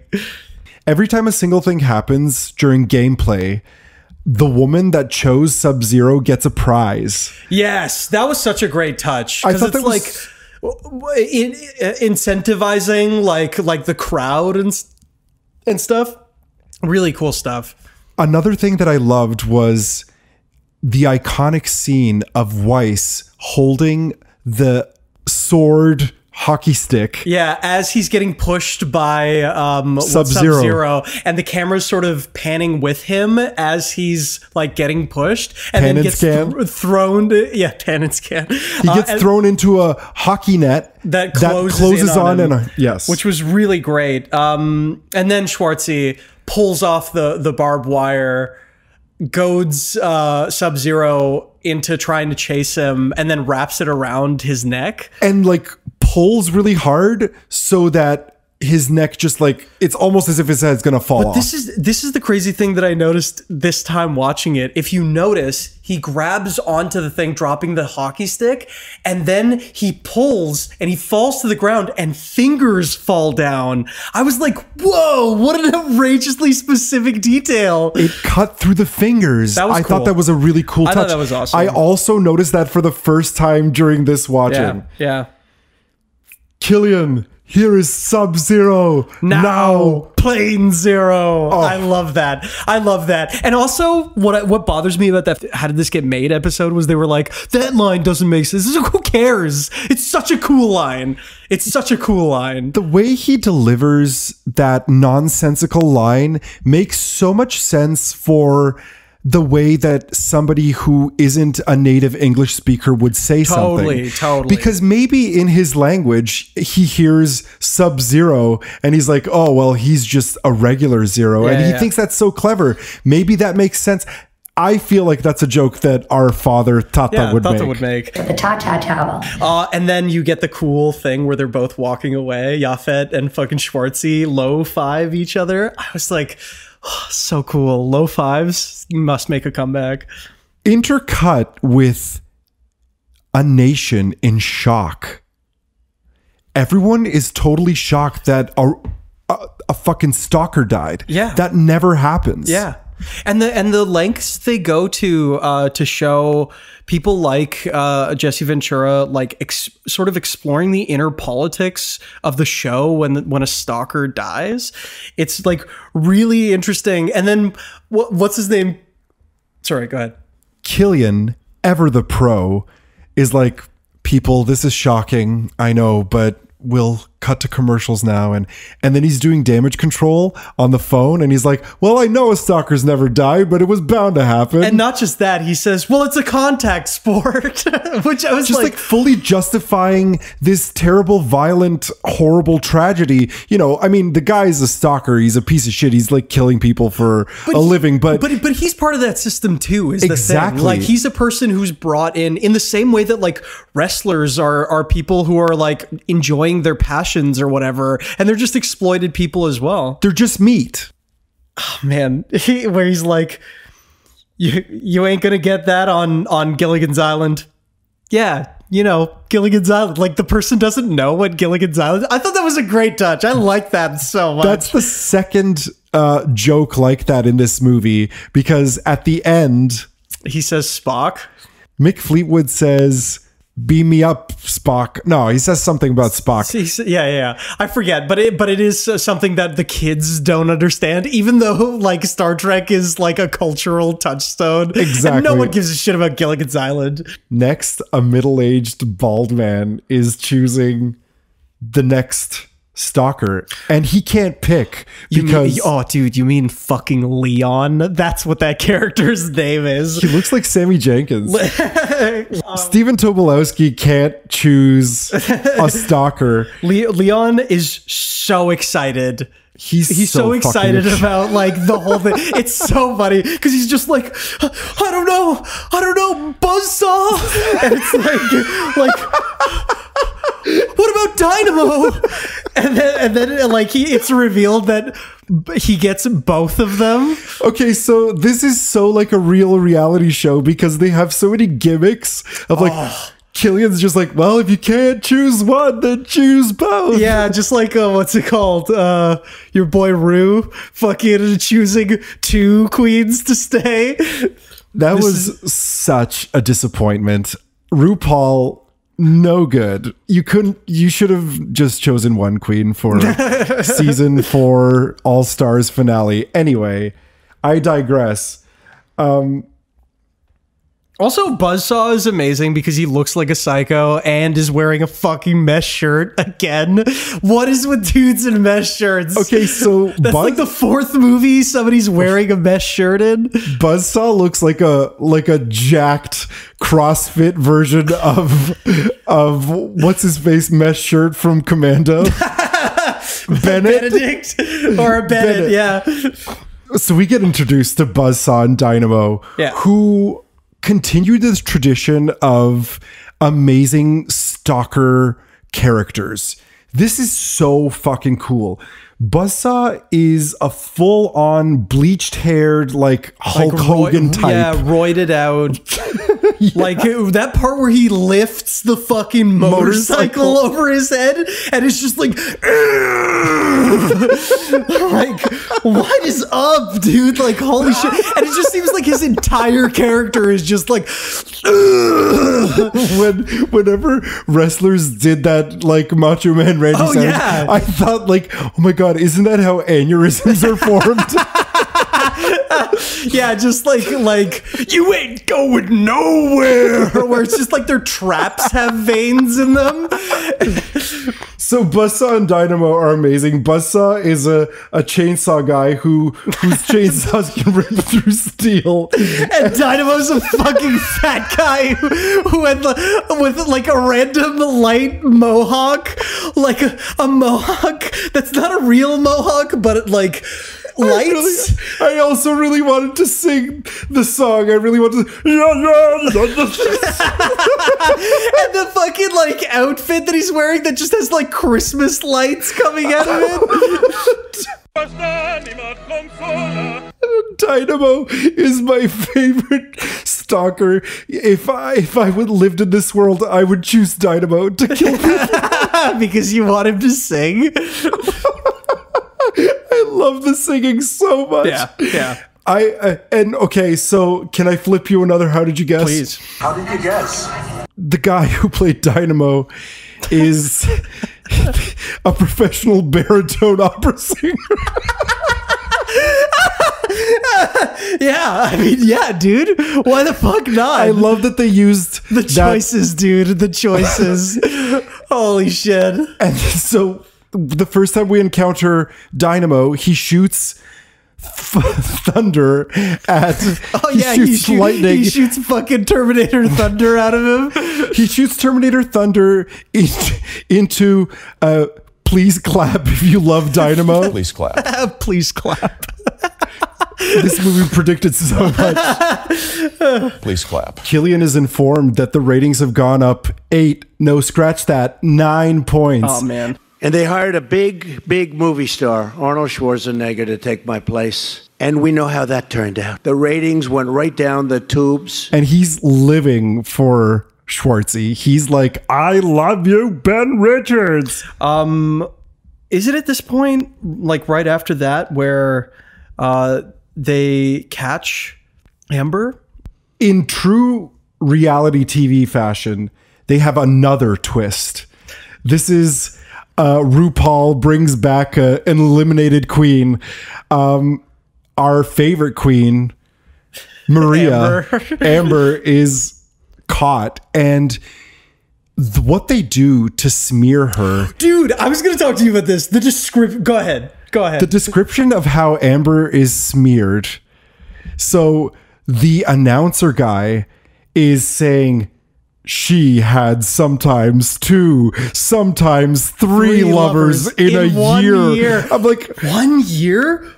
And the added touch of showing on screen the announcer guy while he's saying it instead of just leaving it being a disembodied voice was such a weird idiosyncratic touch. Bizarre. So they slut shame Amber, even though she really hasn't had sex with that many people. But also 3 is not that many. I was like, in a year, I guess that seems pretty normal, no? That seems totally normal. Totally normal. Like it's like even like in 1 day, like I would never say that to somebody or about somebody. Like I wouldn't judge somebody for that. But a year is like so weirdly like specific and odd.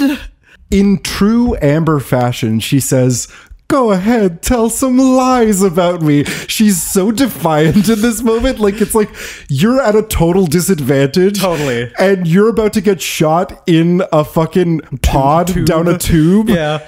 Where leather daddies are going to greet you. And you're still so defiant. You're just like, no, like you're lying. And he's like, we don't tell lies here. Yeah. He's so like additionally flippant to her. Yeah. She's really cool. They strap her in and send her down the tube. Meanwhile, Weiss looks at the relays in this basement kind of like 80s hacking.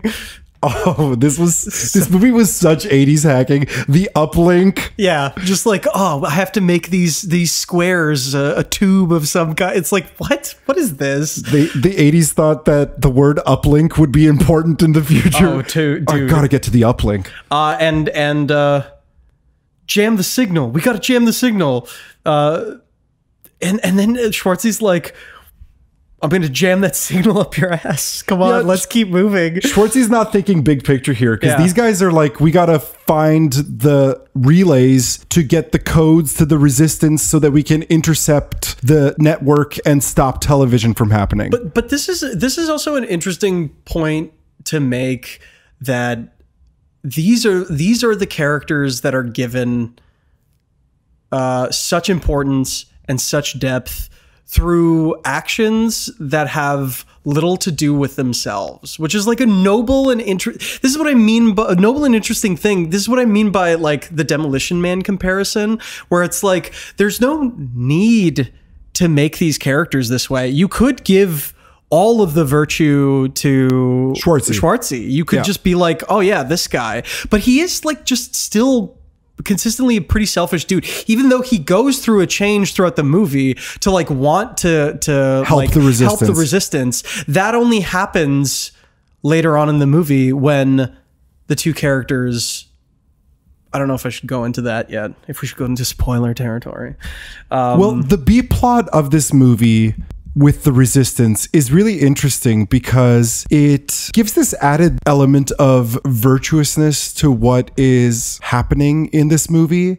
And even though it's tertiary, it gives it kind of like a more, I don't know, noble cause. Yeah, and the fact that it's divided up into 4 separate characters who all have different perspectives on it. Maria...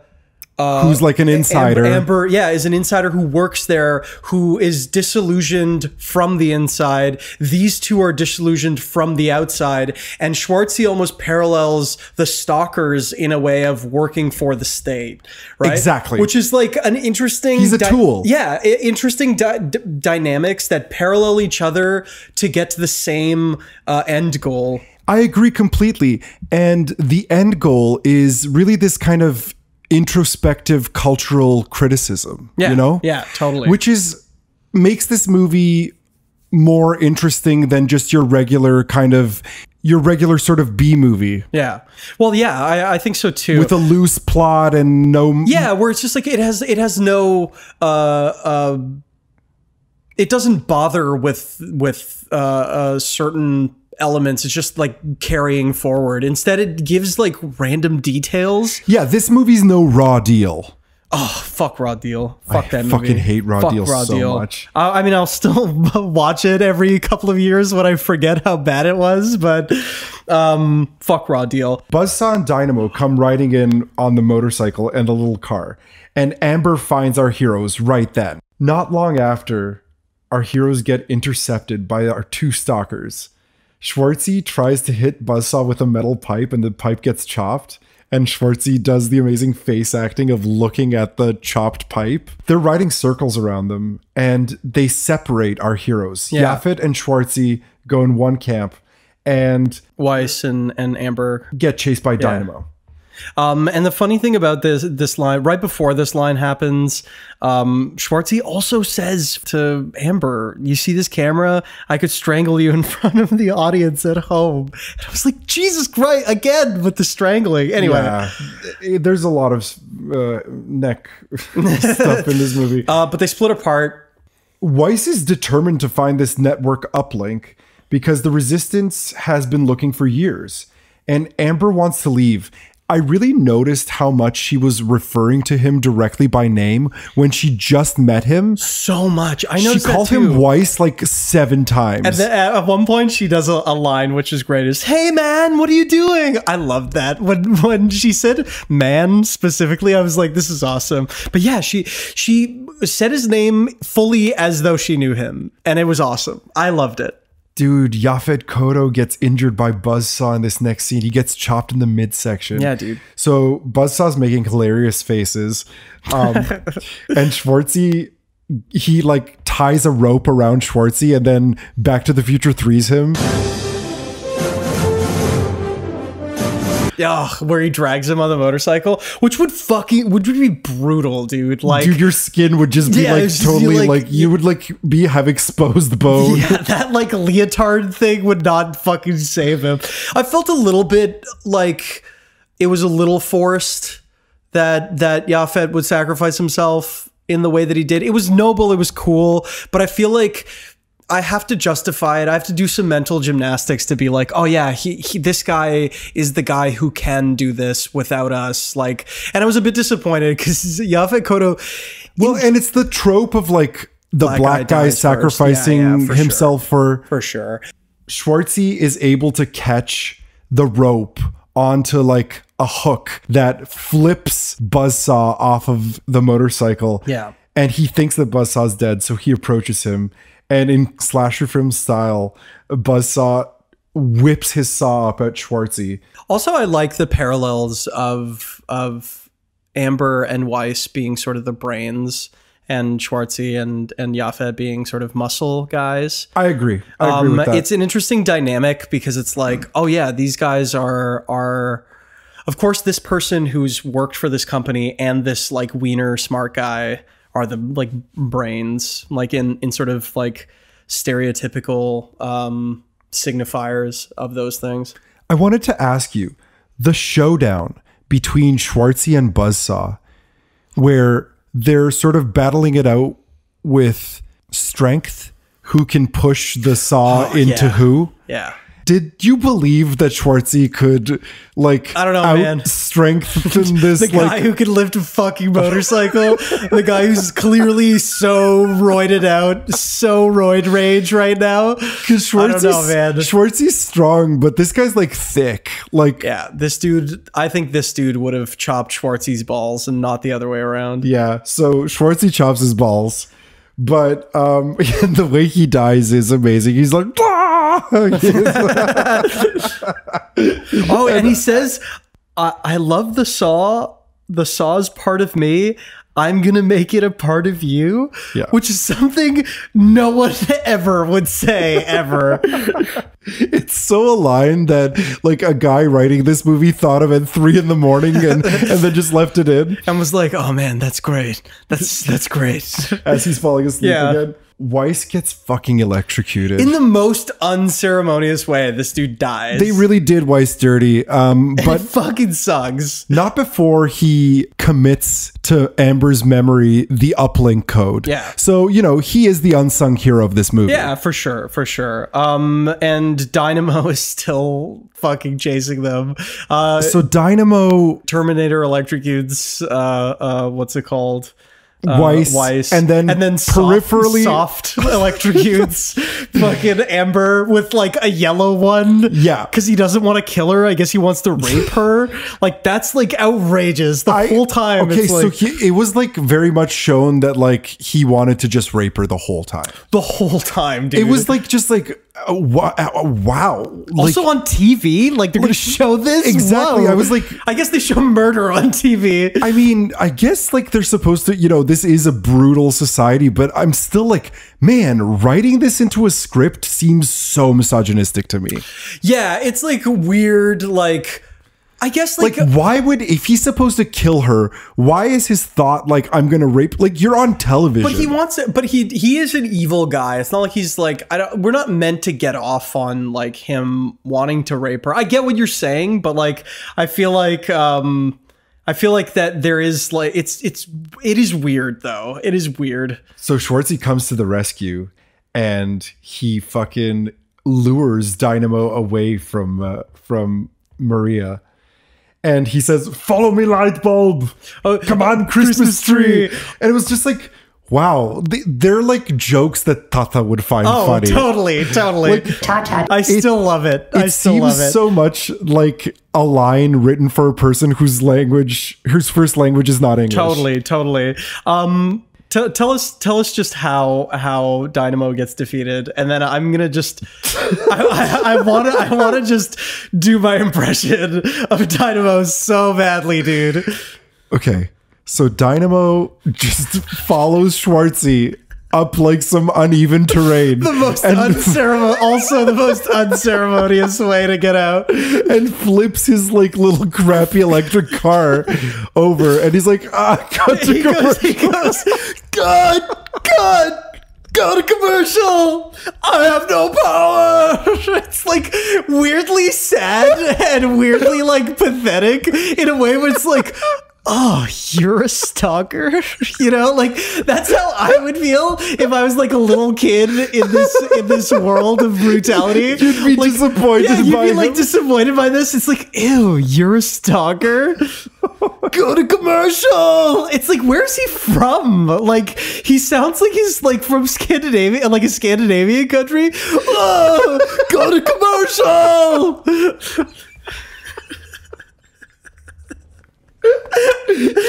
He does sound like he has a really like a Swedish accent. Yeah, it's so funny how like willing the 80s was to cast so many people with accents. You never see people with accents and things. No, it's all white people now. It's all white people like doing bad accents. Yeah. It's all like British people doing American accents or Australian people doing American accents. Okay, so can we talk about when British people do American accents and they get a curvy mouth?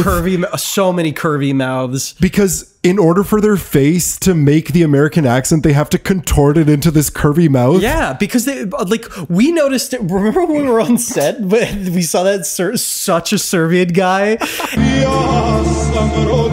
and we started speaking to him. He looked basically like a cross between he looked like a Serbian Tom Noonan. Yeah, that's what he looked like. That's true. And then when you introduced yourself, you were like, oh man, that guy's so Serbian. And I saw him and I was like, oh shit, yeah, he must be so Serbian. He must be like a Zoran or a Dejan. Yeah, and it was like of a certain era. Yeah.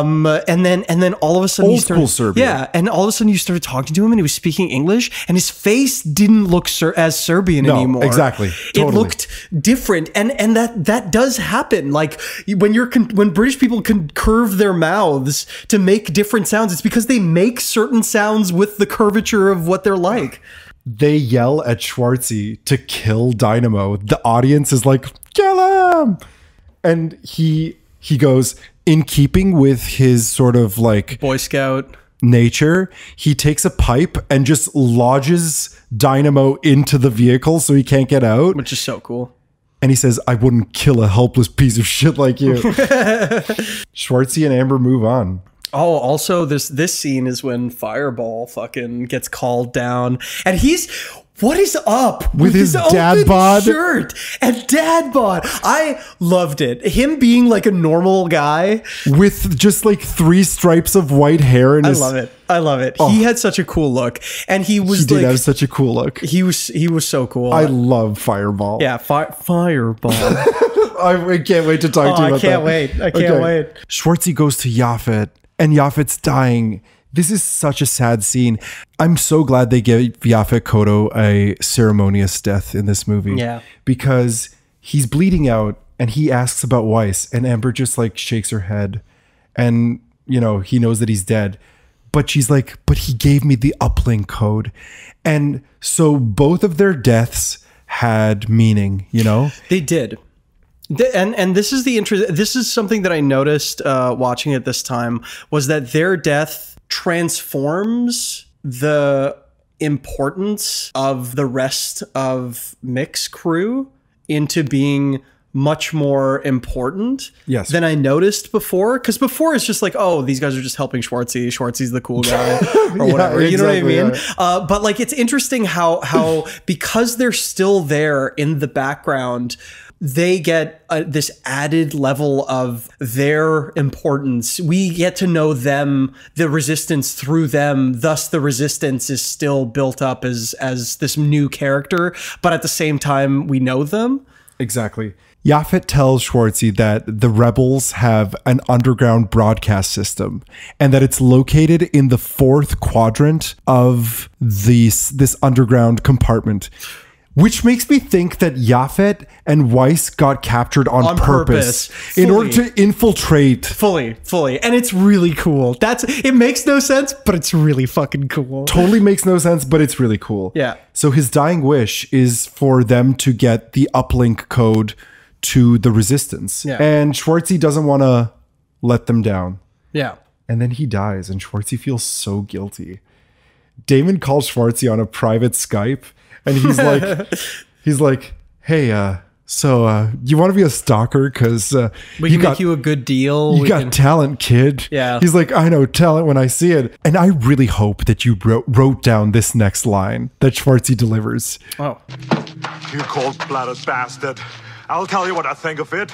I live to see you eat that contract. But I hope you leave enough room for my fist, because I'm going to ram it into your stomach and break your goddamn spine. And then throws the camera. Can I ask you something? I really want you to answer me honestly. Please.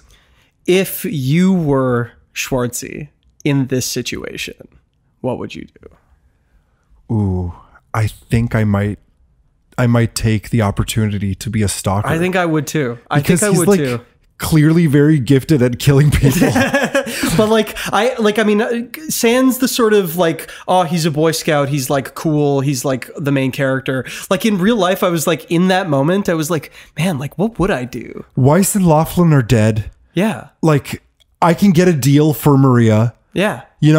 yeah, bring me on, sign me on. Yeah, it would be. It's weird. Like you have leverage. Yeah, in that situation. I don't want to be some guy who's like a piece of shit and like, but like I feel like there would like I'd be scared. You know what I mean? But instead, what he does is so badass. He smashes his camera and he's basically shit all over them. He's like, they now know that they're dealing with a loose cannon.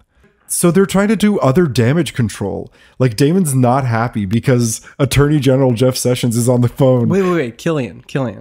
Who did I say? Damon. I think you're Damon Killian. Is that his name? Damon Killian. Really? Yeah. No way. It's Damon Killian. I think he's just it is Damon Killian. Damon Killian gets a phone call from Attorney General Jeff Sessions. I had to say my joke again. I know. It cuts to the audience and they're cheering for Fireball.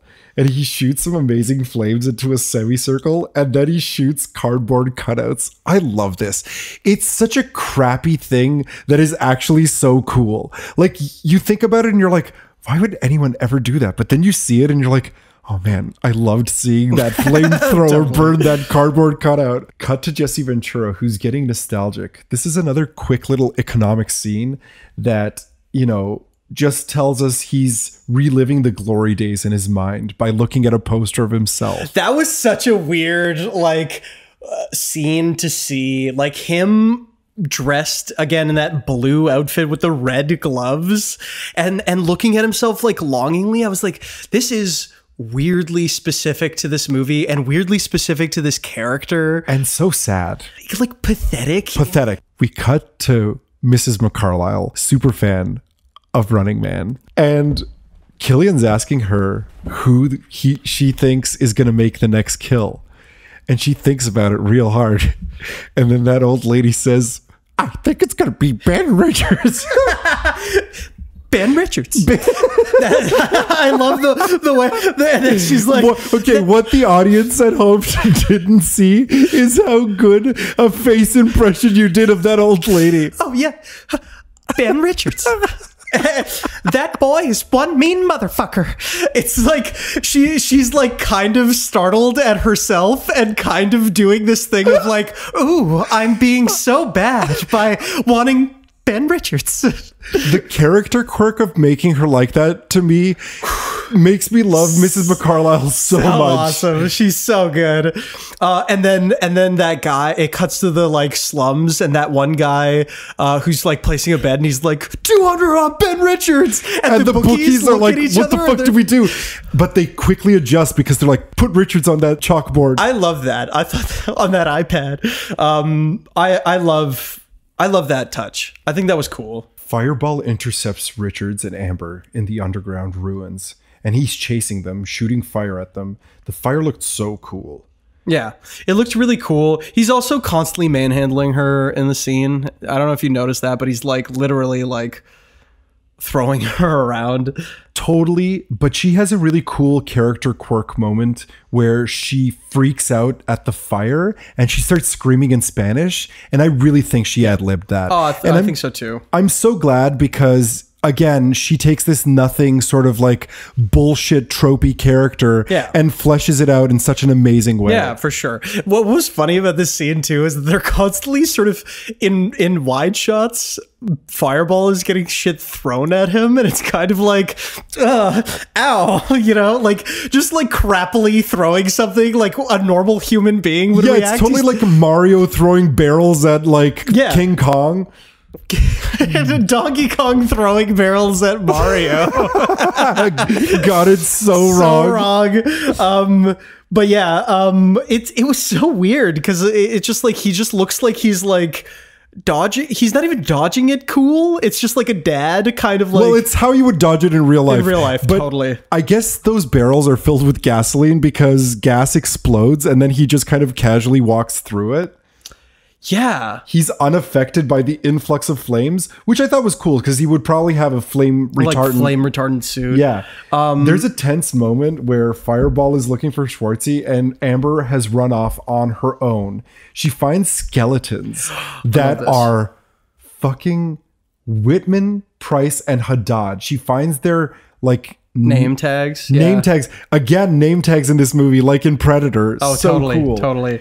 And it's revealed that the rumors of their freedom was deeply exaggerated with their deep fake cover-ups. Yeah, I mean, what was great about it too is that she's like, last season's winners. And he's like, no, last season's losers. And Schwartzy jumps from the ceiling and rips out his fuel line. And I love that they didn't think that people would understand that, so they added the line of my gasoline. Yeah. My fuel line, or my gas line. And then oh my God. Even I kind of rolled my eyes at this line, but he goes, what a hothead, when he throws the flare that he got. First he says, how about a light? Which is great. I love that line. Where did he get the flare though? I don't know where he got the flare from. The hothead line, I rolled my eyes at the hothead line. Yeah. Captain Freedom, Jesse Ventura's stalker character, gets called into wardrobe, and he's pissed. He's so mad. The slums are cheering for Richards. The studio audience is upset. The network staff is in total disbelief and shock. And Jesse Ventura barges in to the network office in like full, like crappy, like robot gear. Yeah. It's so crappy. It was so crappy. Even for the show, it's crappy, but they made it like that on purpose. They made it like that on purpose because he's like showing up. He's playing up the campiness of the costumes in this world. Yeah. And he's like, we're gladiators, you know, that sort of weird like machismo, but it has to be noble machismo. Yeah, because he says that there's honor in the sport. It's great. It's really great because he's ideologically tied to the sport, which is also tied to an ideology. And what was amazing is when fucking Dawson tells Sven to get rid of him, and he's like, get out of here. Get him out of here. And what's the matter with you? The steroids make you deaf? Get him out of here. Fucking awesome line. I love that too because it kind of gives Sven cause later to sort of turn on Killian. Totally. And Sven doesn't even kick him out. He just like puts his hands up and is like, well, yeah, Sven is like, you know, I've worked with you, dude. Like, we're friends. Like don't make me embarrass you and me. Yeah, exactly. Because I love that he acted so much with just his body. Yeah. Because later Sven talks and you cannot understand a word. Dude, I wanted to talk because what is he? It just sounds like Dolph Lundgren spitting marbles out of his mouth. I got to score some steroids. Like, whoa, dude, what the fuck happened? Okay, it was so funny because I was watching it and I was like, what the fuck did he say? And I didn't have I didn't have caption, but I really wanted to know what he said. So I was considering briefly downloading the movie on torrent and then just finding like one with like the captioning. Backstage, Kurt Fuller is uploading Richard's image to fucking the database to create the deep fake fight with Jesse Ventura. I think that this is really cool. Like that idea is really awesome where you can just like, yeah, we'll fake it. We have the technology to just fake it. And we do have the technology. We do. Yeah. I mean, it's not not like that, but like, yeah, it'll fully be like that in a couple of years. Like they weren't that far off. Exactly. 2017 isn't that far off from deep fakes to like pull that fucking thing. Deep fake. Like, I remember actually believing when I was younger that was the most unbelievable part of this movie. To flash forward the future where, like, you know, you've got, like... We're in the 80s future, dude. So weird and scary. Basically, they're putting Captain Freedom, a.k.a. Jesse Ventura, to fake fight... Ben Richards. Yeah, so they superimpose Ben Richards' face on like an old fight, I'm assuming, right? Like they just got stock footage. Yeah, totally. Which I thought was another really interesting way to kind of undercut Jesse Ventura's innocent idealism. Yeah, you know, like for sure. He's like, I believe in this sport, and they're like, fuck you, we're gonna use deep fake. Question, did they ever really like answer what happened to Captain... No, they don't ever answer the question, the eternal question of Captain Freedom's. That's cool. Fate. I like that. I like that too because he's like, really it was just like the movie almost went fuck you to Jesse Ventura. Yeah, for sure. So they get to the underground People's Network, Schwartzy and Amber, they get captured by Mick Fleetwood. Schwartzy's bemoaning the fact that Mick didn't help them out, but they said that they couldn't risk getting caught by the government. Yeah. Amber tells them that Weiss and Laughlin are dead, but they didn't die for nothing. She's got the uplink code. And they're interrupted by the show that's coming back on. So Killian says the remaining runners have entered into the final quad, and deep fake comes on with Schwartzy getting tossed into the fighting ring with Amber. Yeah. Amber gets immediately like strangled and thrown. Her into neck broken. Yeah. Again, like, with the neck breaking. Yeah, what is up with it? Although I will say that the Captain Freedom and Schwartzy fight between them is like pretty on point, like realistic. I love the hair ripping out. The hair ripping out. So what happens is Schwartzy's head is grabbed by Jesse Ventura, and Schwartzy's so strong that he pulls away his arm from his hair, ripping his own hair out with Jesse Ventura's hand. It's such a badass move. It is a to very put in a movie. Cool, badass move. Okay, so Captain Freedom wins because he fucking impales Schwartzy on a spiky cage, and his face is all covered in blood, and he's like, ah! Yeah, it looks like a actual deep fake, because it was looks like a face of Schwartzy rendered on a person who would act differently than Schwartzy would. Yeah, totally. So he died in a different way than Schwartzy would have. For sure, and you feel the kind of uncanny valley of the deep fakeness. But I like this scene because obviously Amber gets the idea, like, this is great. Like, we're dead. We're out of here. We don't have to do anything anymore. We can go anywhere we want. And he's like, are you kidding? Like, they're not going to let us out of this fucking police state alive. Like, so they're gonna Schwartzy's hunt like, us. this is Schwartzy's moment where he switches to the side of the resistance, because he realizes, again, selfishly, that no longer can his freedom depend on just being anonymous. Yeah. Now everyone knows him, and he can't blend into the crowd. Yeah, so being a loner and being a libertarian isn't going to work. So he has to go full socialist. He has to go full anarcho-syndicalist. But also he has the line, which is great, which is sort of criticizing Mick and his leadership tactics. He goes, they need a leader. They need experience. And it's like... But I feel like this is self-serving, because he's so self-serving. Kind of trying to sell himself. Dude, he's like, what, you want to join now, buddy? Like, come on. You think I'm going to trust you? Killian considers this ending a success, and the credits are rolling, and everyone in the room is really bummed out because all these people just died, and their show is like, you know, kind of been really shaken, you know? Yeah. But Killian's like, no, we got the fucking ratings. That's all he's like Trump, man. He's like, it's all about the ratings. Fully. It's like, it's like Trump doesn't care that everyone hates him. He's just like, no, people are listening to me. Yeah, it doesn't really matter at this point. Like, it's like any publicity is good publicity, right? Cut to the resistance getting ready. Oh, I love the resistance getting ready. And Schwartzy and Amber are now out of their runner leotards, and they're dressed in their 80s commando badass uniforms. She's got such a cool outfit. She's got such a cool vest. Oh, yeah. Love that vest.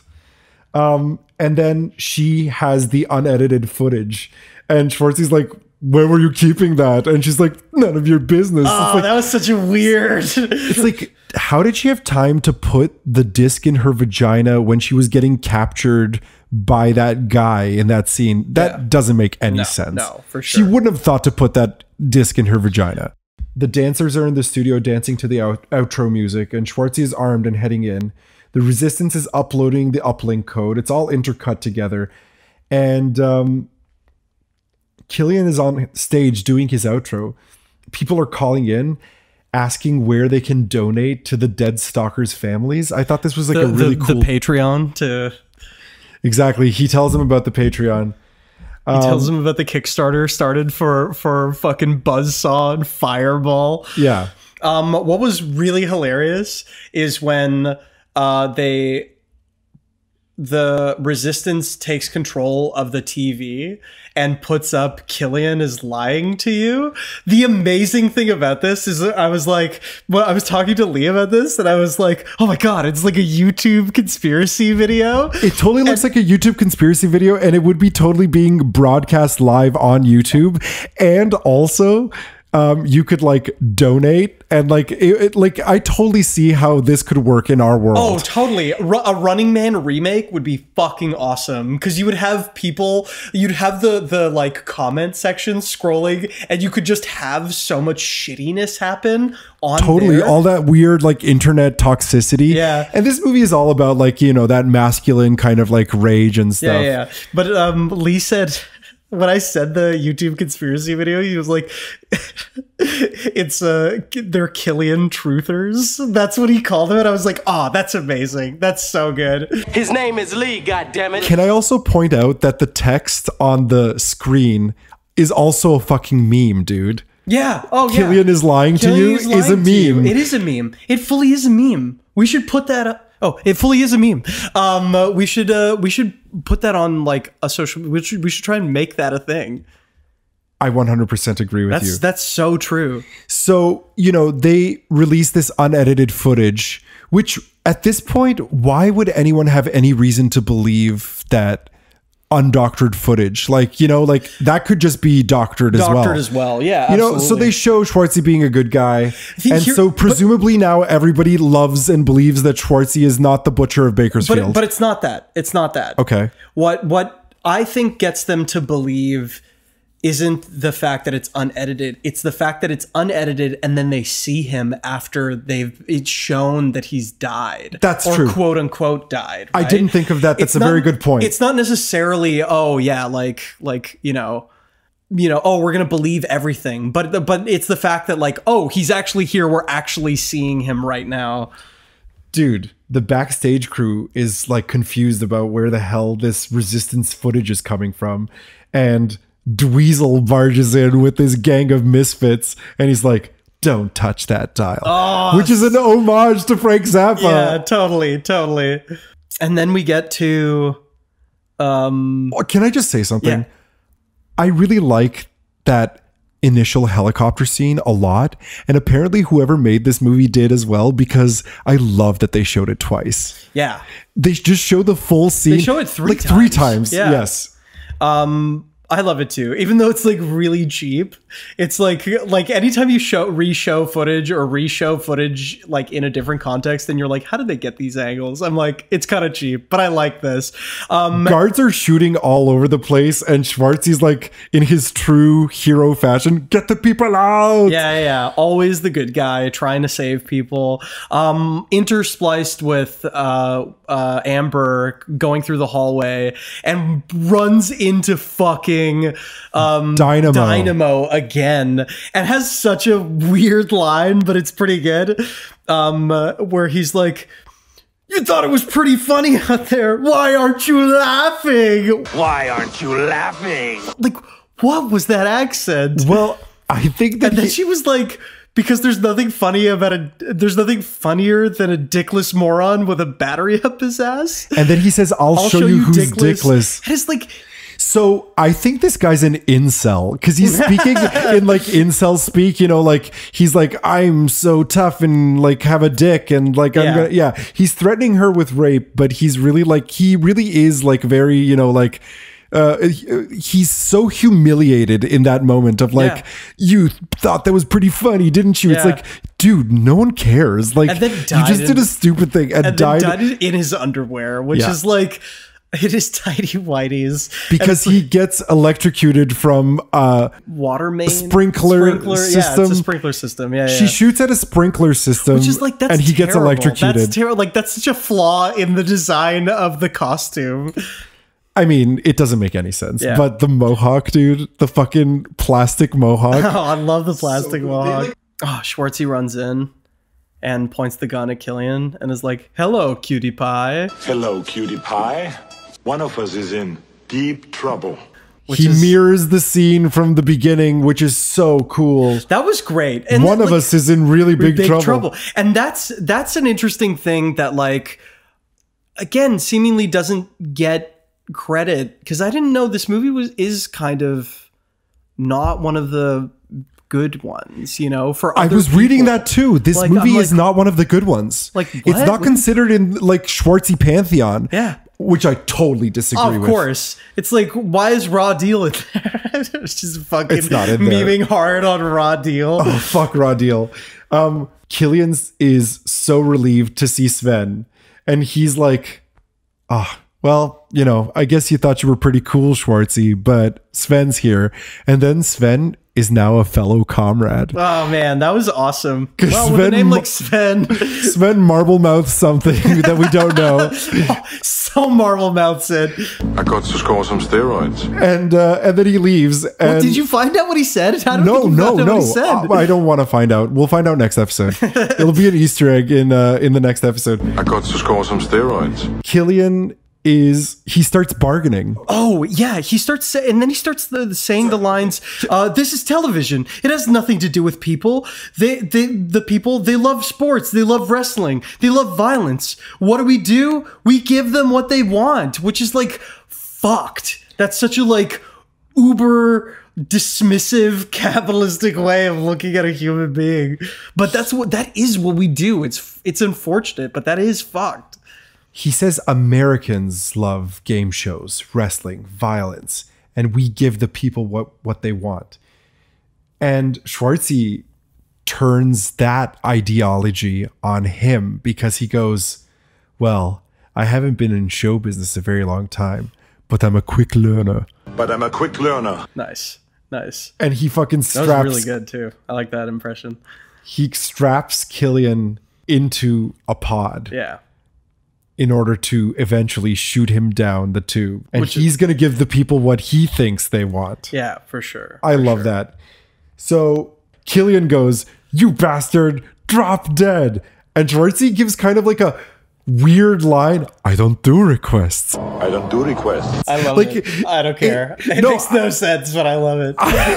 It's also because it's filmed to be so badass, but it feels like it's just not an American sensibility. It's like a total like Eastern European sensibility. Yeah. And they just leave it in. Yeah, it's great. Was it ad-libbed? Like, maybe. It doesn't seem like that was written. Maybe. Schwartzy shoots down Killian at what seems like an extra fast speed. Yeah. It's like, how was this made? Killian's face gets really squishy, which makes me think like, was Schwartzy controlling the speed with something? I don't Was think there a so. lever? I think maybe the revolution set it up, I guess. Or like because he's weaker than the other people, he's just like more squishy.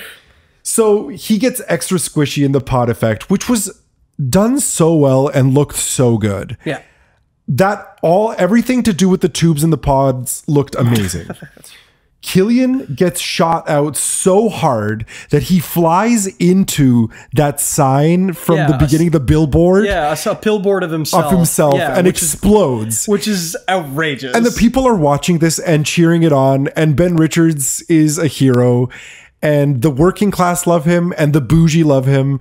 And Amber comes with such a hot ponytail. And just, they have an awkward kiss. They have a really awkward, zero chemistry kiss. And they walk off and he puts his hand on her neck again. Yeah. At the end to like, it's so weird. It was so bullshit. Weird. It was so bullshit. I hated that so much. I was like, fuck that. Because he did it earlier in the movie, like threatening her, and it just kind of makes no sense. And cue ending 80s music of like, we're so strong now. But the first lines of that 80s song is this is my name. And it's like, whoa, dude, what is this? Inspirational 80s ending where the lyrics are way too relevant to the plot. Like, that's what I was going to say. Like, what are the implications of the end? Is there a revolution? Like the government and television seem to have colluded in this world, and it's like, what is going to happen? Like, it didn't seem like a happy ending. It seemed like it would still be kind of a tragic ending. Well, if Russia hadn't hacked the election. I mean, come on. The screen in the slum at the end says, please stand by, which makes me feel like the fact that they ended on the slum seems like there will be a revolution. Yeah, I don't know. Maybe I'm cynical. Maybe like I took it the complete opposite way. I thought like the please stand by was like almost the reverse of that, where it's like, No, we will be back. We'll just have a different program.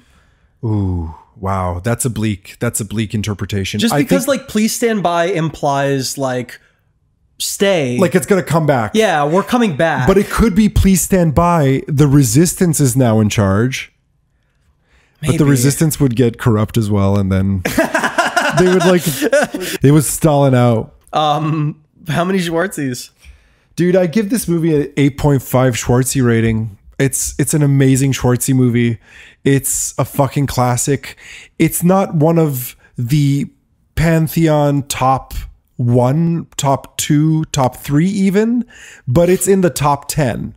Yeah, I mean it's in the top. Do we have 10 movies to like be? We do. We have 10 movies that are in the Pantheon. Top. Yeah, okay. We have 10 top. I mean, I'm probably. Yeah. I would say. Sorry, go ahead. You didn't finish. What would you give this for a star rating? I mean, a star rating, I would give it like.